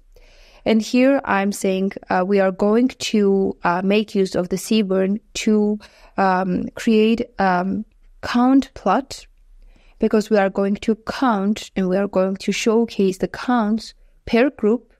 What is the number or the count of the clicks versus no clicks for a group called experimental, and what is the number of or the percentage of clicks versus no clicks when it comes to the group control. And then here I'm specifying that the hue should be on the click, which means that we are looking at the click variable, and we are going to use the data df A/B test, which means that we are going to look in this data. From here, we are going to select this specific variable called click, and we are going to use this in order to group our data based on this group. So you can see that we are doing the grouping on the variable called group. So the argument is called x is equal to group. We are grouping our df A/B test data on this group, and we are going to do the count in our count plot based on this variable click. Basically, what I'm saying here is that go and group our data df A/B test based on group, which means that we will group based on experimental versus control. And then I'm saying go and count the click events. Count per group, so per experimental, per control group, what is the number of times when we have a no, so we have a 0, and what is the number of times when we have a yes, or we have a 1 as a value for click variable. And then as a palette, I'm using my custom palette that I just created, which should be in the form of a list, as you can see in here. If I would have here also my third group or fourth group, then I of course need to extend this color palette, because I need to have the same amount of colors as the number of groups per my target variable. In this case, the click has only 2 possible values, 0 and 1, which means that I'm only specifying these 2 colors in my list. So then we have the title of our plot, always nice to add by, and then we have our labels, which means that I want to emphasize as my X label. So here I want to have my group. You can see here is my group, because I will either have group experimental or control. That's my variable on my X-axis. And on my Y-axis, of course, I have the count. So I'm counting the number of times I got the no-click versus click event. So here note that the Y-axis is in terms of this count. So here you can see it's 8,000, here 7,000 or 6,000, 5,000, which means that we are talking about the numbers and the counts rather than percentages.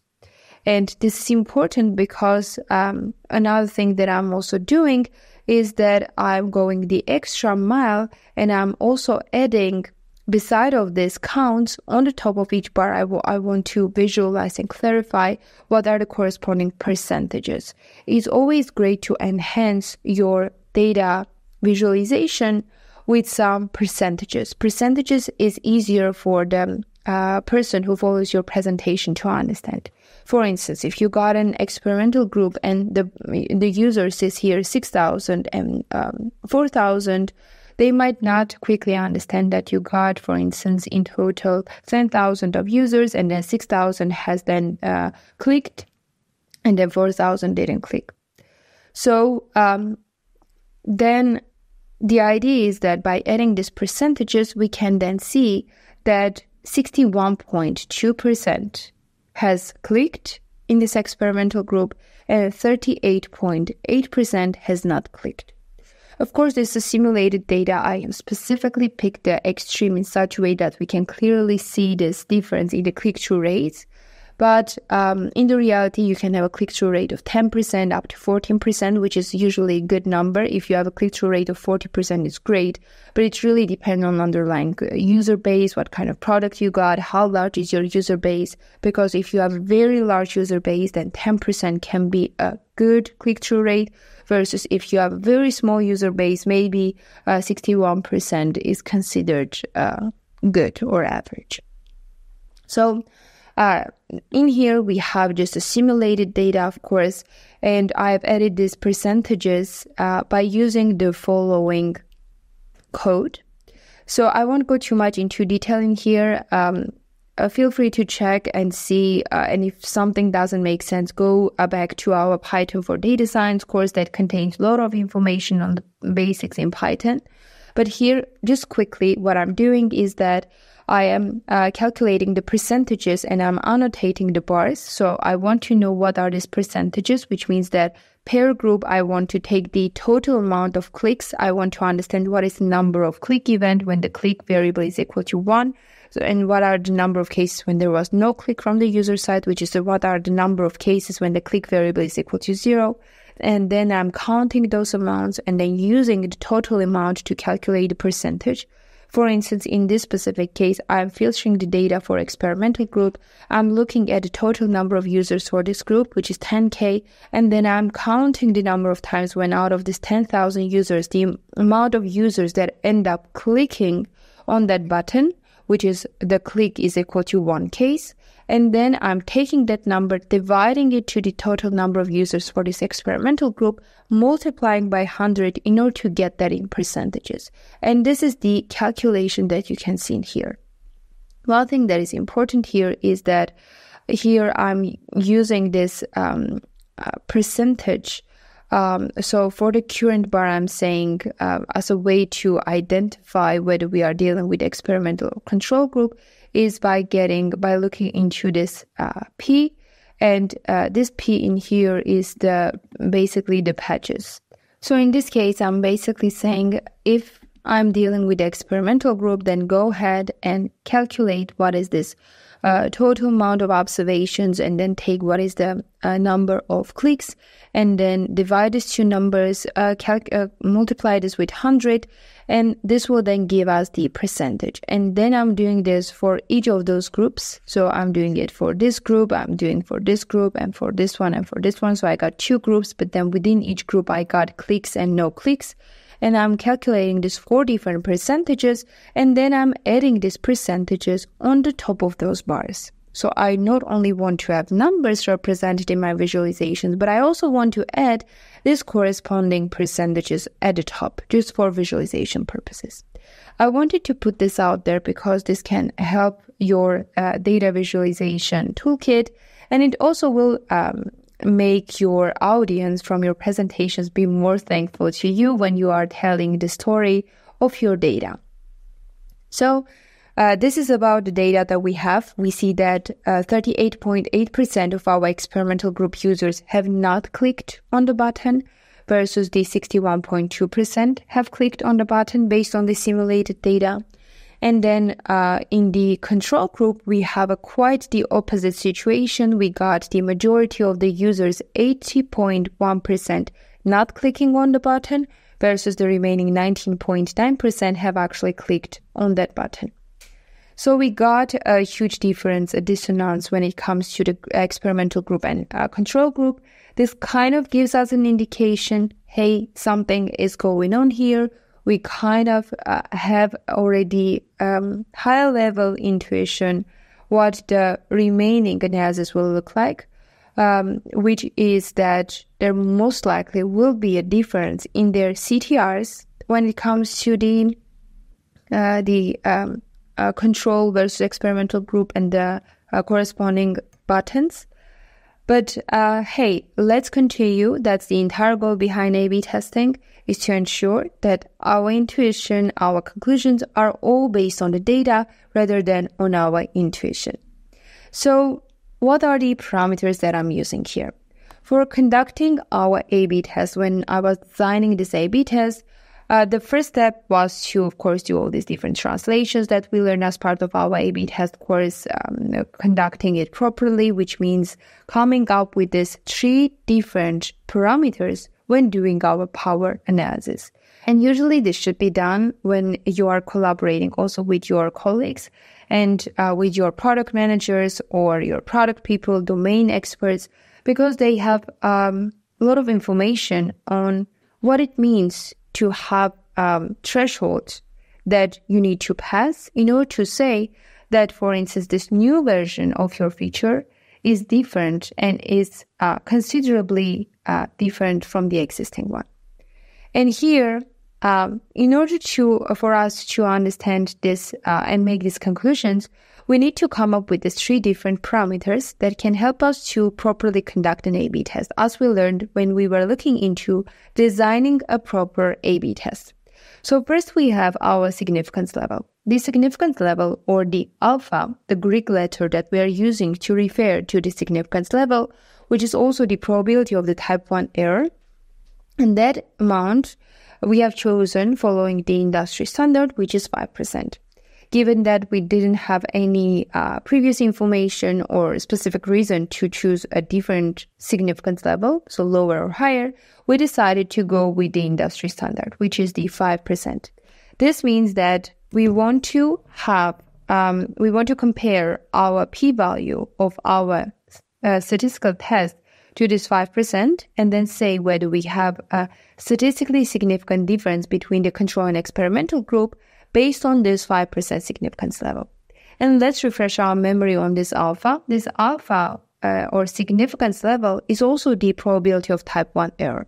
So this is the amount of error that we are comfortable making when we reject the null hypothesis, while the null hypothesis is actually true, which means that we are detecting a difference between the experimental and control version while there is no difference.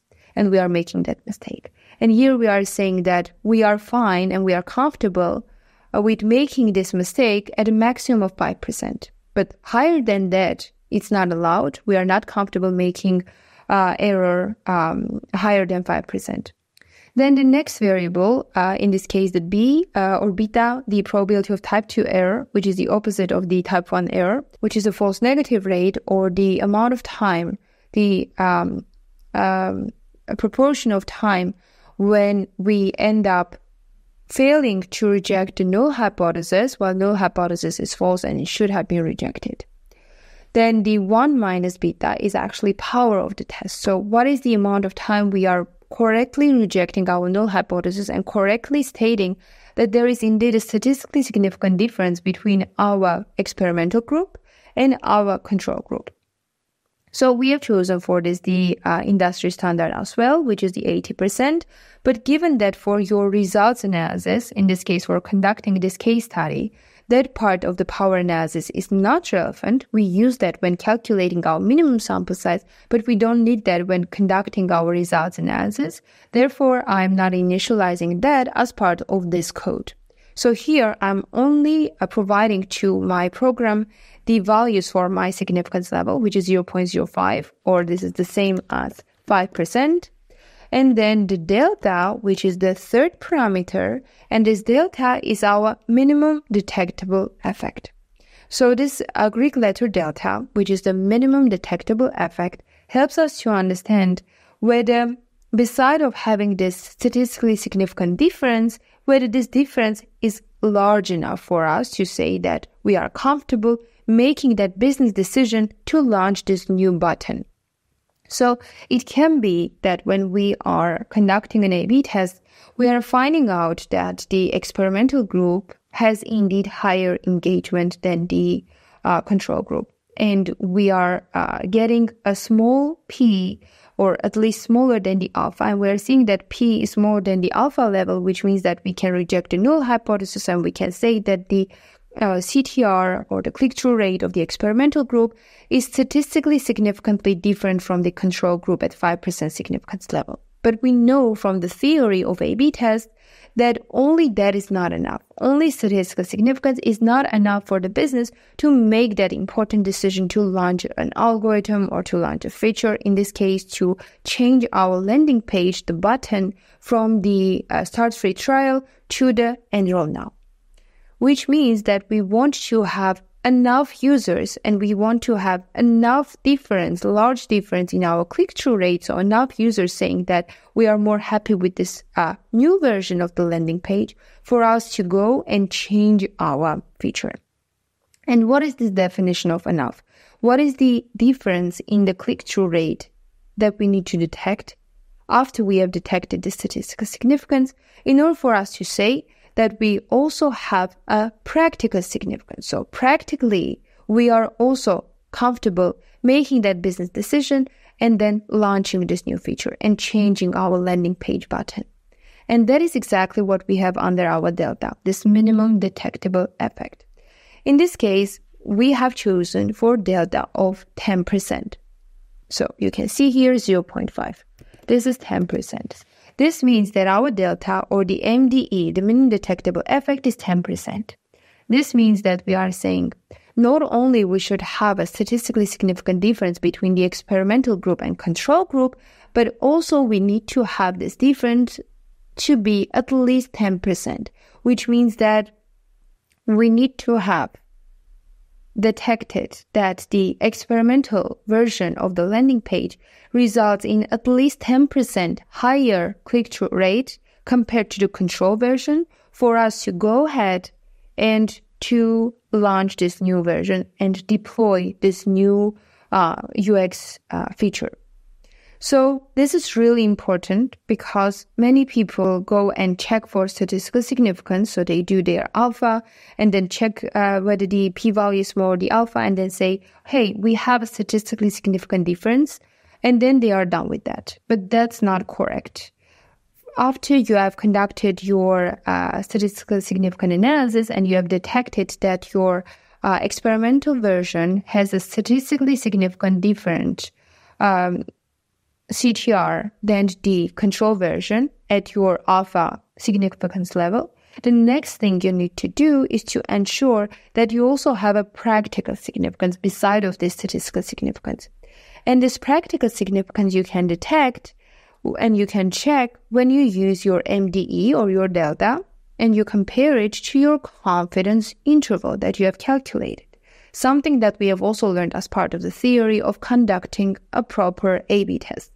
But once we come to that point, so after we check for our statistical significance, I will also explain how exactly we will need to do this check. And at the same time, we will also be refreshing our theory on the practical significance. So let's now go ahead and calculate the total number of clicks per group by summing up these clicks. And I also want to calculate and group by this amount just to showcase how you can do that on your own. So here what I'm doing is that I'm taking my A/B test data, I'm grouping by group. Group is the variable that contains the reference whether we are dealing with experimental group or control group. And as you know from our Python series and demos, Python for Data Science course, that whenever we want to group that data, a pandas data frame, first we need to say pandas data frame name dot group by, within parentheses the variable that we are using to do the grouping, which is in this case group, and then within square braces I want to emphasize and put the name of a variable that I want to apply operations on. So I want to group my data on the group variable and I want to count the number of times I have a click in my control group and in my experimental group. This will be my X control and X experimental variables. So X control will then contain information about number of clicks in my control group, and then X experimental will contain the number of clicks in my experimental group. And given that I want to refer to the name of that group after I did my grouping, so I am getting this shape of data frame. Of course, I then need to use my .log function in order to properly call that amount. So to understand what is this amount corresponding to this index and what is this amount corresponding to this index. And given that my index is in strings, I'm then using here my .log function. Something that we also learned as part of our Python for Data Science course. So here is basically the printing, just writing nicely what are the results, which means that we are counting that let me count again, that the number of clicks for my control group is 1,989. So you can see that it is. Want to double check and see what we got. Yes, so we got the same number, so we are dealing with the same data set just to make sure. And here the number of clicks for our experimental group is equal to 6K and then 116, so 6,116 clicks. So then we are calculating the pooled estimates for the clicks per group. Let me quickly fix this typo. So calculating the pooled estimate for the clicks per group, which means the pooled estimate for the experimental group and for the control group. So let me quickly add here how I can calculate the total cases when we got experimental group users. So what is the number of users in the experimental group and what is the number of users in the control group. So here what I want to do is that I want to say that the DF test group should be equal to experimental. And this, of course, should be my filter. And I want to count this. And let me quickly copy this. I saw that it's already under the control. So here I'm changing to the control. And this will need to give me the number of users in each of these groups too. So number of users in control and number of users in click. And here I will simply check this. So I will print then the number of users per group, and at the same time I will also click the number of clicks per group. There we go. So now when we have done this, what we are ready to do is to go ahead and calculate the pooled estimate for clicks per group, which means per control group and per experimental group. For that, what we need to do is to take the number of clicks of the control group, divide to the number of all users for control group, as you can see in here, x control divided to n control, and we are referring to this variable as p control head, because we know that the estimate of this click probability is always with a head. It's just the way that we reference it in statistics and in A/B testing. So this is the estimate, something that we are estimating, therefore we are saying head. And then we have the same for experimental group, which means that the estimate of the experimental group's click probability is equal to x and then divided to nx. Then in order to calculate the pooled estimate or pooled click probability, which means the value that will describe both the control group and experimental group, we need to follow this formula, which means that we are taking the x control, we are adding to that x control the x experimental. This is our nominator of our value. And then we are dividing this to the sum of the sizes of each of those groups, which is n control and n experimental. So this is the common formula of the pooled estimate when it comes to this type of experimentation, when you are dealing with primary metric that is in the form of zeros and ones. And if you want to refresh your memory on this type of formulas, then make sure to also check our A/B testing course, because in there we go in detail in this specific lesson of the A/B test results analysis. We are looking into this all these formulas on how we can calculate the pooled estimate of this click probability. So click probability, but then we are calling it pooled click probability, and then what we got is this value. So that amount is then 0.40. This number should look familiar because this is then the mean that we saw when we were looking at the descriptive statistics table. If you can recall this table, let me see this number.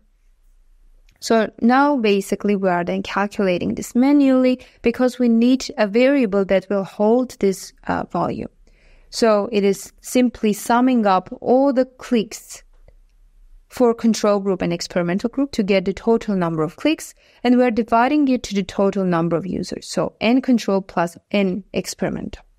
So now when we have this, we are ready to also calculate what we are referring as a pooled variance, also something that we have learned as part of the theory for A/B testing. So the pooled variance is equal to the pooled estimate of the clicks. So P pooled head, something that we just calculated, multiplied by 1 minus P pooled head. So the click event, the estimate of the click probability multiplied by the estimate of no click. And we know already this idea of Bernoulli distribution, that the variable that describes this process of clicks and no clicks follows kind of this idea of Bernoulli distribution when we have a click and no click. So we have probability of click, and then we have a probability of no click, which is the 1 minus that click probability. So that's the idea or the part of the formula that we are following as kind of an intuition.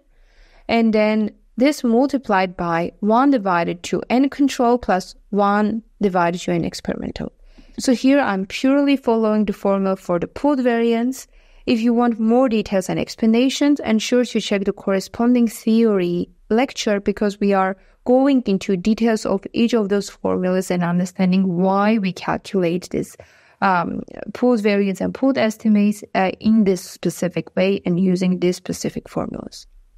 So here, by just following the formula, I'm getting that the pooled variance is this amount.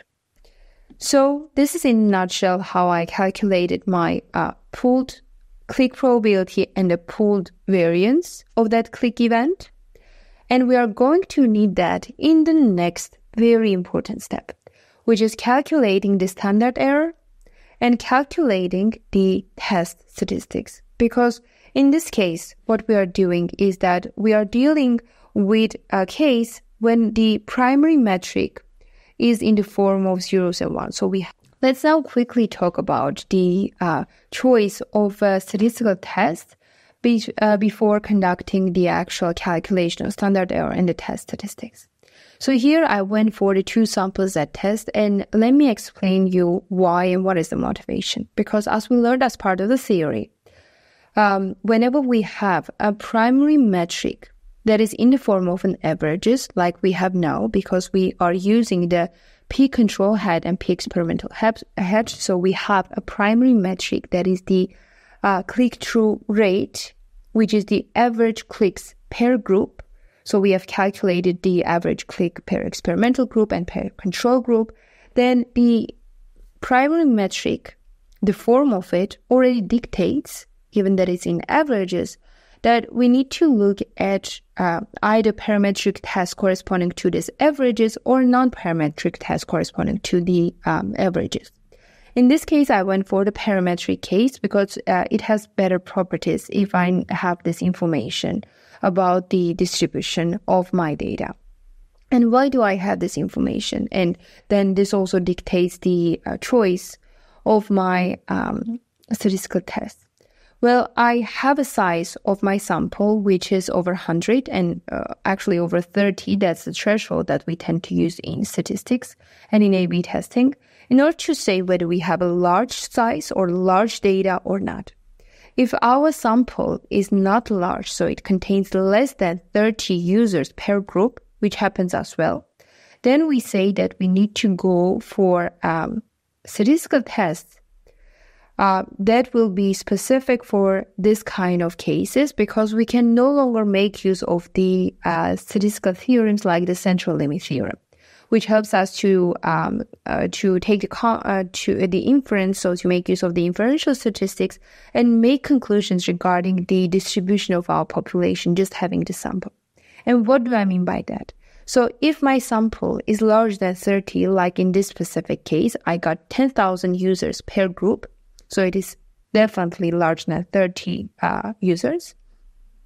Then in that case, I can say that by making use of the central limit theorem, I can say that my sampling distribution is normally distributed. And this is simply making use of the central limit theorem, something that we have also learned when we were looking into this concept of inferential statistics as part of the Fundamentals to Statistics course in Lunar Tech. So this is a powerful theorem that we use in A/B testing in order to make our life easier. Because when we have a sample that is larger than 30 for each of these groups, then we can say that even if we don't know the actual distribution or the name of the distribution that our sample follows when it comes to the click event, so the random variable that describes this number of clicks or the average click-through rate, what is that distribution exactly? But given that we have that this size is large enough, it's larger than 30 users, we can say that by making use of the central limit theorem, we can say that the sample distribution follows a normal distribution, if given that the sample size is large enough. And this helps us to say that, well, in that case, It doesn't matter whether we make use of the two-sample z-test or two-sample t-test. We can make use of either of these tests in order to conduct our analysis.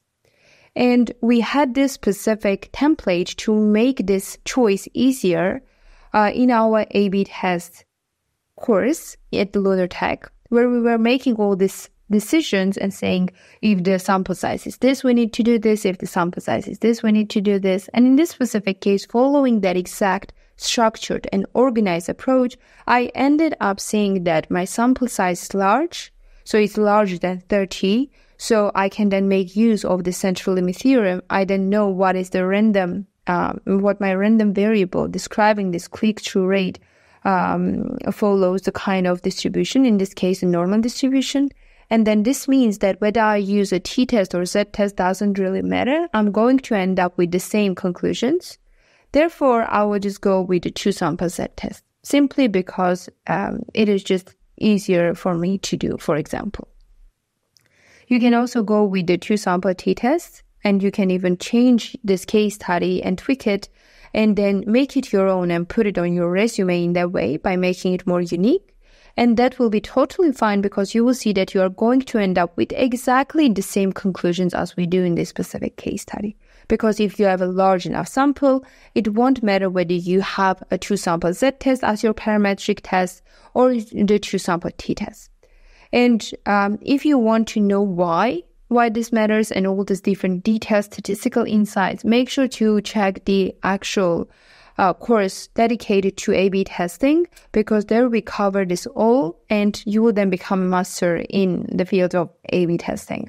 Now we know all these decisions and the motivation behind choosing the two-sample z-test. Let's now go ahead and do the actual calculations. So here we have a standard error, which we calculate by taking the pooled variance and taking the square root of it. And this is again using the idea of these formulas that we learned as part of the A/B test. So we are using this pooled variance, taking the square root of this, which gives us the standard error. And the standard error, as you can see in here, is then equal to 0.006929499, this amount. Then we calculate our test statistic for our two-sample z-test. So the test statistic is equal to p control hat minus p experimental hat divided to standard error. So here you can now see the motivation behind not only computing the p pooled hat, but really also the p control hat and p experimental hat.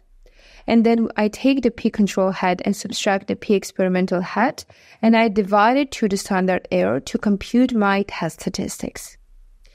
Once I did this, as you can see, this is this amount. So test statistics for our two-sample z-test is this amount minus 59.56 rounded. Then we can also compute the critical value of our z-test, which is by using this norm function that we loaded in here from the SciPy. And this will help us to understand what is this value from our normal distribution table, the standard normal distribution table, where by making use of this table, we identify what is this critical value that we need to have to create our rejection regions and to say whether we can reject our null hypothesis or not. So to conduct our test, we need to have a critical value to which we will compare our test statistics. And this critical value will be based simply on the standard normal distribution. So this is this norm.ppf. And then probability function, basically, the probability function that comes from the normal distribution, standard normal distribution. And as you can see, this corresponds specifically to this percent point function, which is the inverse of the cumulative distribution function. So this based on the alpha divided 2. So 1 minus alpha divided 2 is the argument that we need to put for our percent point probability function. And why divided to 2? Because we have a two-sample test. So because we have a two-sided two-sample test, sorry. So if you want to understand this difference between two-sample tests, two-sided tests, please check out the Fundamentals to Statistics course at LunarTech, because we cover this topic in detail, and it's a very involved topic. It contains many complexities from statistical point of view. So I won't be spending in this case study too much time on that. Here I'm assuming that you know this formula already. But if you don't, and if you quickly need to do your case study in A/B testing, feel free just to copy this line, which basically is a value that we need based on the corresponding chosen statistical significance level that we need to compute to compare our test statistics. So our test statistics is this value, and the value that we need to compare it to is this Z critical value.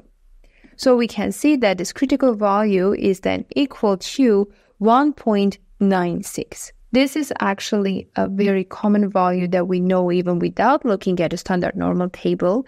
When you make use of this test enough often, then you know that the critical value corresponding to a two-sided test when it comes to a normal table is equal to 1.96. This is just a value that we know. And in here, by even without calculating the next step, which is the p-value, we can even say already what is the decision we need to make in terms of statistical significance. Because we know that one way we can test our hypothesis, statistical hypothesis, is by computing the test statistics and checking whether test statistics, the absolute value of it, is larger than the critical value. And we see that the test statistics is equal to minus 59.56. The absolute value of that is 59.56, and that value is much larger than our critical value, which is equal to 1.96. This already gives us an idea that we can reject our null hypothesis at 5% statistical significance level. But I want to go on to the next step, actually, because that's more structured, more organized way to doing and conducting experimentations, as in the industry, we tend to make use of the p-values instead of making use of this econometrical approach and statistical approach of testing the statistical test. So once we have calculated our test statistics, the next thing we need to do is to calculate our p-value and then use that p-value compared to the significance level alpha, and then make a decision whether we need to reject our null hypothesis and say that we have a statistical significance, or we cannot reject our null hypothesis and then we need to say that we don't have a statistical significance, so we don't have enough evidence to reject the null hypothesis. So the idea here is that we need to make use of our normal function, and specifically the norm.sf, so making use of exactly the same library, the norm from scipy.stats. And then this time we're using the survival function, which is the 1 minus the cumulative distribution function of normal distribution. This comes again from statistics. And then using the absolute value of our test statistics, multiplying it by 2, given that we have a two-sided test, I'm calculating my p-value. This is simply by making use of the same formula that we saw when we were studying the A/B test from a technical point of view, because we learned that the p-value is then the probability that Z will be smaller than equal the minus test statistics, or that the test statistic is smaller than equal to Z. So we basically want to calculate what is this probability, the p-value, which is equal to the probability that our test statistics will be smaller than the critical value, or our negative of the test statistics will be larger than equal of the critical value. And we want to know this probability, because what this probability represents is that what is the chance that we will get a large test statistics. Well, this is due to a random chance and not because we have actual statistical difference between the click-through rate of the experimental group versus control group. So this is the idea behind p-value. So what is this chance that we are mistaking this random mistake, this random observation that we got a large test statistic, and saying that there is a statistical significance, Well, there is no such thing, and we are purely getting this large test statistics because of the random chance. If the probability of getting a large test statistics by random chance is small, so if this p-value is small, then we can say that we have a statistical significance. That's the idea behind it. And this p-value, when we calculate, we are storing it in this variable called p_value. And then the next thing what I'm doing is that I'm writing this function called is statistically significant, which takes arguments as p-value and alpha. So I just need the p-value that I just calculated for my test statistics. And then I want the statistical significance level that I want to use for my test. And then this is the value that comes from my power analysis. As I mentioned before, that's the 5%. This p-value I'm calculating for my test statistics. So in here, and then I'm taking the two and I want to compare them.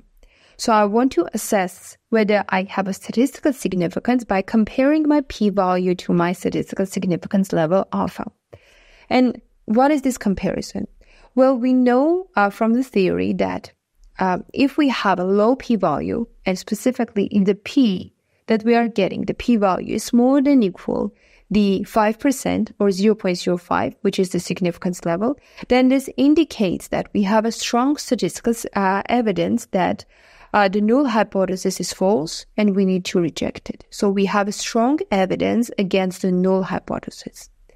And otherwise, if the p-value is larger than 0.05, so it's larger than 5%, that we have chosen as the maximum threshold of that mistake, so the significance level is no longer the largest element, but the p-value is larger than your significance level, then this indicates that you don't have enough evidence against the null hypothesis. So your evidence is weak.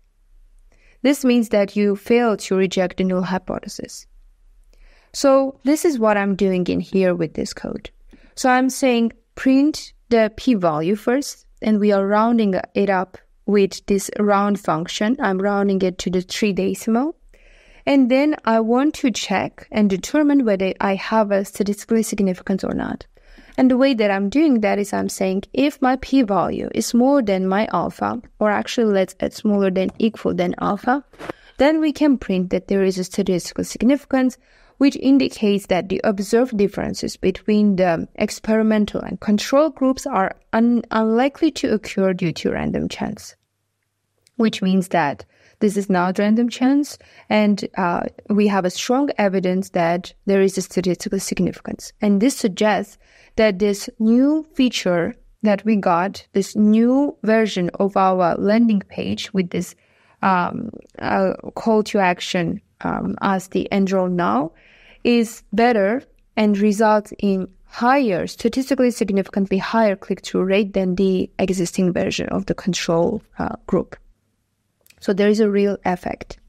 Then otherwise, if this is not the case, which means that my p-value is larger than my alpha, then I'm saying print that there is no statistical significance and that the observed difference that we see in the click-through rate is not because of the real difference in the performance, but truly this is just a random chance. So here we can see that once we run we call the function in here, which is simply the function name and the argument, so p-value and alpha. Alpha comes from the initialized value that we had from our power analysis. So from here, we initialize this value, it's 0.05. And then here, we got the p-value that we just calculated.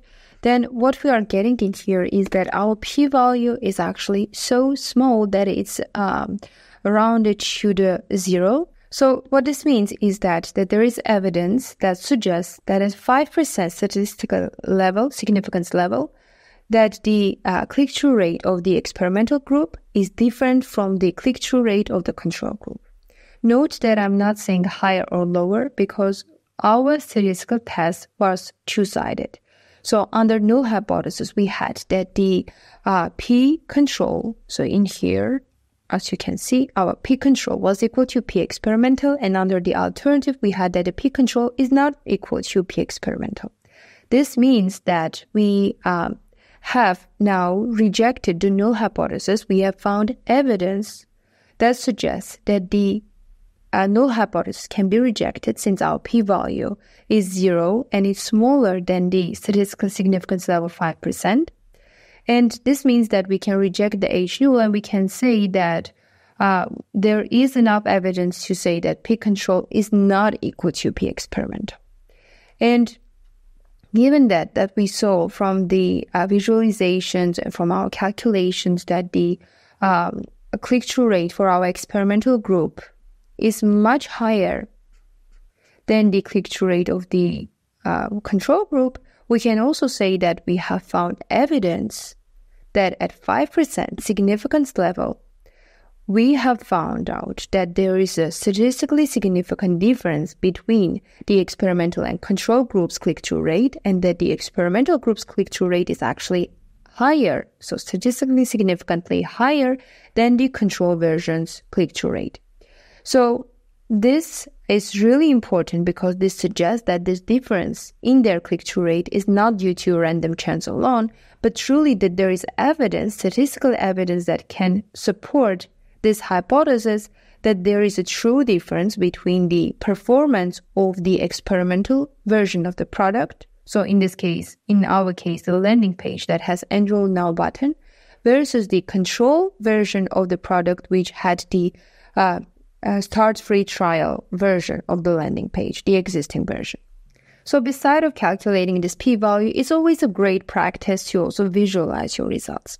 And this is great for your audience who are technically sound and who know these different concepts, and you want to visualize the results that you got, not only by showing some number that is the p-value and say, hey, I have a statistical significance, but you also want to showcase the actual picture of what you got, what is your test statistic, what is the significance level that you use to kind of tell a story around your numbers. And that's the art behind the data science, I would say. So let's go ahead and do some art. So what I'm doing here is that I am making use of my standard normal distribution or the Gaussian distribution, the way that we are referring to the standard normal distribution in statistics. I'm saying that my mean or the mu is equal to 0, my sigma is equal to 1, which is my standard deviation, and I'm saying that my I want to now plot my standard normal distribution by getting my x values, which are the number of x elements that I want to have my x-axis, and then taking the PDF or the probability distribution function for the normal distribution by using the SciPy library. I'm then providing my x values for which I want to get my corresponding values of y. So basically, here are all the values between, let's say, minus something, minus 3, and then so between minus 3 and 3. And I want to find all the y's corresponding to this, which basically plots the probability distribution function of the Gaussian distribution or the standard normal distribution. And then I want to add to this graph also the corresponding rejection region. And as you can see, it is here. So then what I'm adding here by using this part of the plot is that I want to fill in the rejection regions. So I'm saying for all the values in this figure, whenever the value is lower than that threshold, in this case the threshold is Z critical, 1.96. So whenever my threshold is smaller than minus this 1.96 and larger than this 1.96, then we are in the rejection region. We are saying then if my test statistics is falling in the rejection region, in this case you can see that we are in the far left, so the test statistic is minus 59.44, and it's much lower than this threshold, as you can see in here. This is this left blue line in here.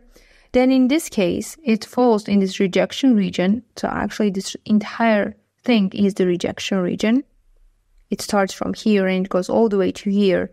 Anything in this region means that we have a test statistic falling in the rejection region, which means that we can reject the null hypothesis. If we were to get a test statistic that is very large and very positive, it means we would be in this part of the figure and again in the rejection region. Anything above this line is then going under this category of rejection region. And also anything in here. So for anything in here, we are in the rejection region. Being in the rejection region, it means that we can reject the null hypothesis and we can say that we have a statistically significant results. So now when we have our statistical significance, it's always a great idea to go on to the next step. And it's actually mandatory to do this because not only a statistical significance is important, but also the practical significance, as I mentioned in the beginning of this case study. So for that, what we are going to do is first we are going to calculate the confidence interval of the test. And this confidence interval will help us to, first of all, make comments regarding the quality of our test and its generalizability at our entire population and the accuracy of our results. And then we will use this confidence interval to make comments and to test for the practical significance in our A/B test. So let's go ahead and calculate the confidence interval. So as we learned as part of our lectures, the confidence interval can be calculated by first taking the p-experimental head and p-control head and the standard error and the z-critical. So here we need these two different estimates of the experimental group's click-through rate and the control group's click-through rate. We also need the standard error of our two-sample z-test as well as the critical value.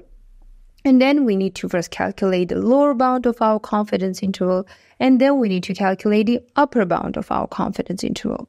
And in this case, given that the statistical significance level we are using is alpha, the z-critical is based on that.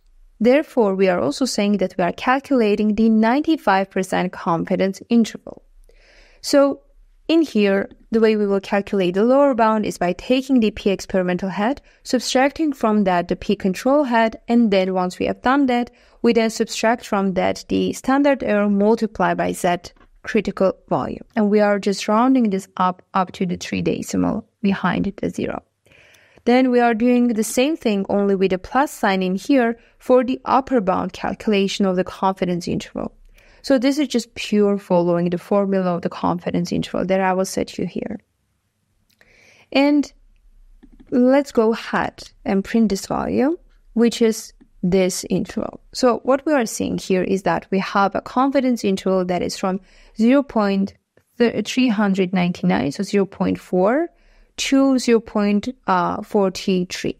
So quite a narrow confidence interval, I would say, which is actually a good sign because this confidence interval that provides this range of values within which the true difference between this control and experimental group's proportions or the click-through rate is likely to lie within a certain level of confidence, in this case 95% confidence. This is very narrow. And if it's a narrow confidence interval, it means that the accuracy of our results is higher. And it means that the results we are getting based on our smaller sample, it will most likely generalize well when we apply these changes and deploy these changes and we put this new product in front of the entire population of users. Because now we are doing all this experiment for a small group, for the sample, and this confidence interval that is narrow, it's not wide, it's narrow, it means that the results that we are getting are accurate, more or less accurate. And this means that the results that we are getting based on the sample are most likely a true representation of the entire population that we got. This is the idea behind the width of the confidence interval. The narrower it is, the higher is the quality of your results, which means that the more generalizable are your results. So let's now go on to the final stage of our case study, which is to test the practical significance of our results. So now when we know that the statistical significance is there, the experimental version of our feature is statistically significantly different from the control version in terms of the click-through rate. And we have seen that the confidence interval is narrow, which means that our results are accurate, with quite high accuracy. Then we can now comment on the practical significance of our results. This means we want to see whether the significant difference that we obtained, whether this difference is actually large enough from the business perspective to say that it's worth to put our engineering resources and our money and our product into to put through this change, and to say that it's worth from the business perspective to change this button and to put this into the production and in front of our users. And of course, here we are not only talking about the engineering resources that it will take from us to change this and the deployment and the monitoring, but also in terms of the quality of the product we are providing to our users. Because whenever we are making a change to our product, it is a risk because we are changing what our user is used to see. And this can always be scary when it comes to the business, because we don't want to make our customers scared. So therefore, we need to also check for this practical significance.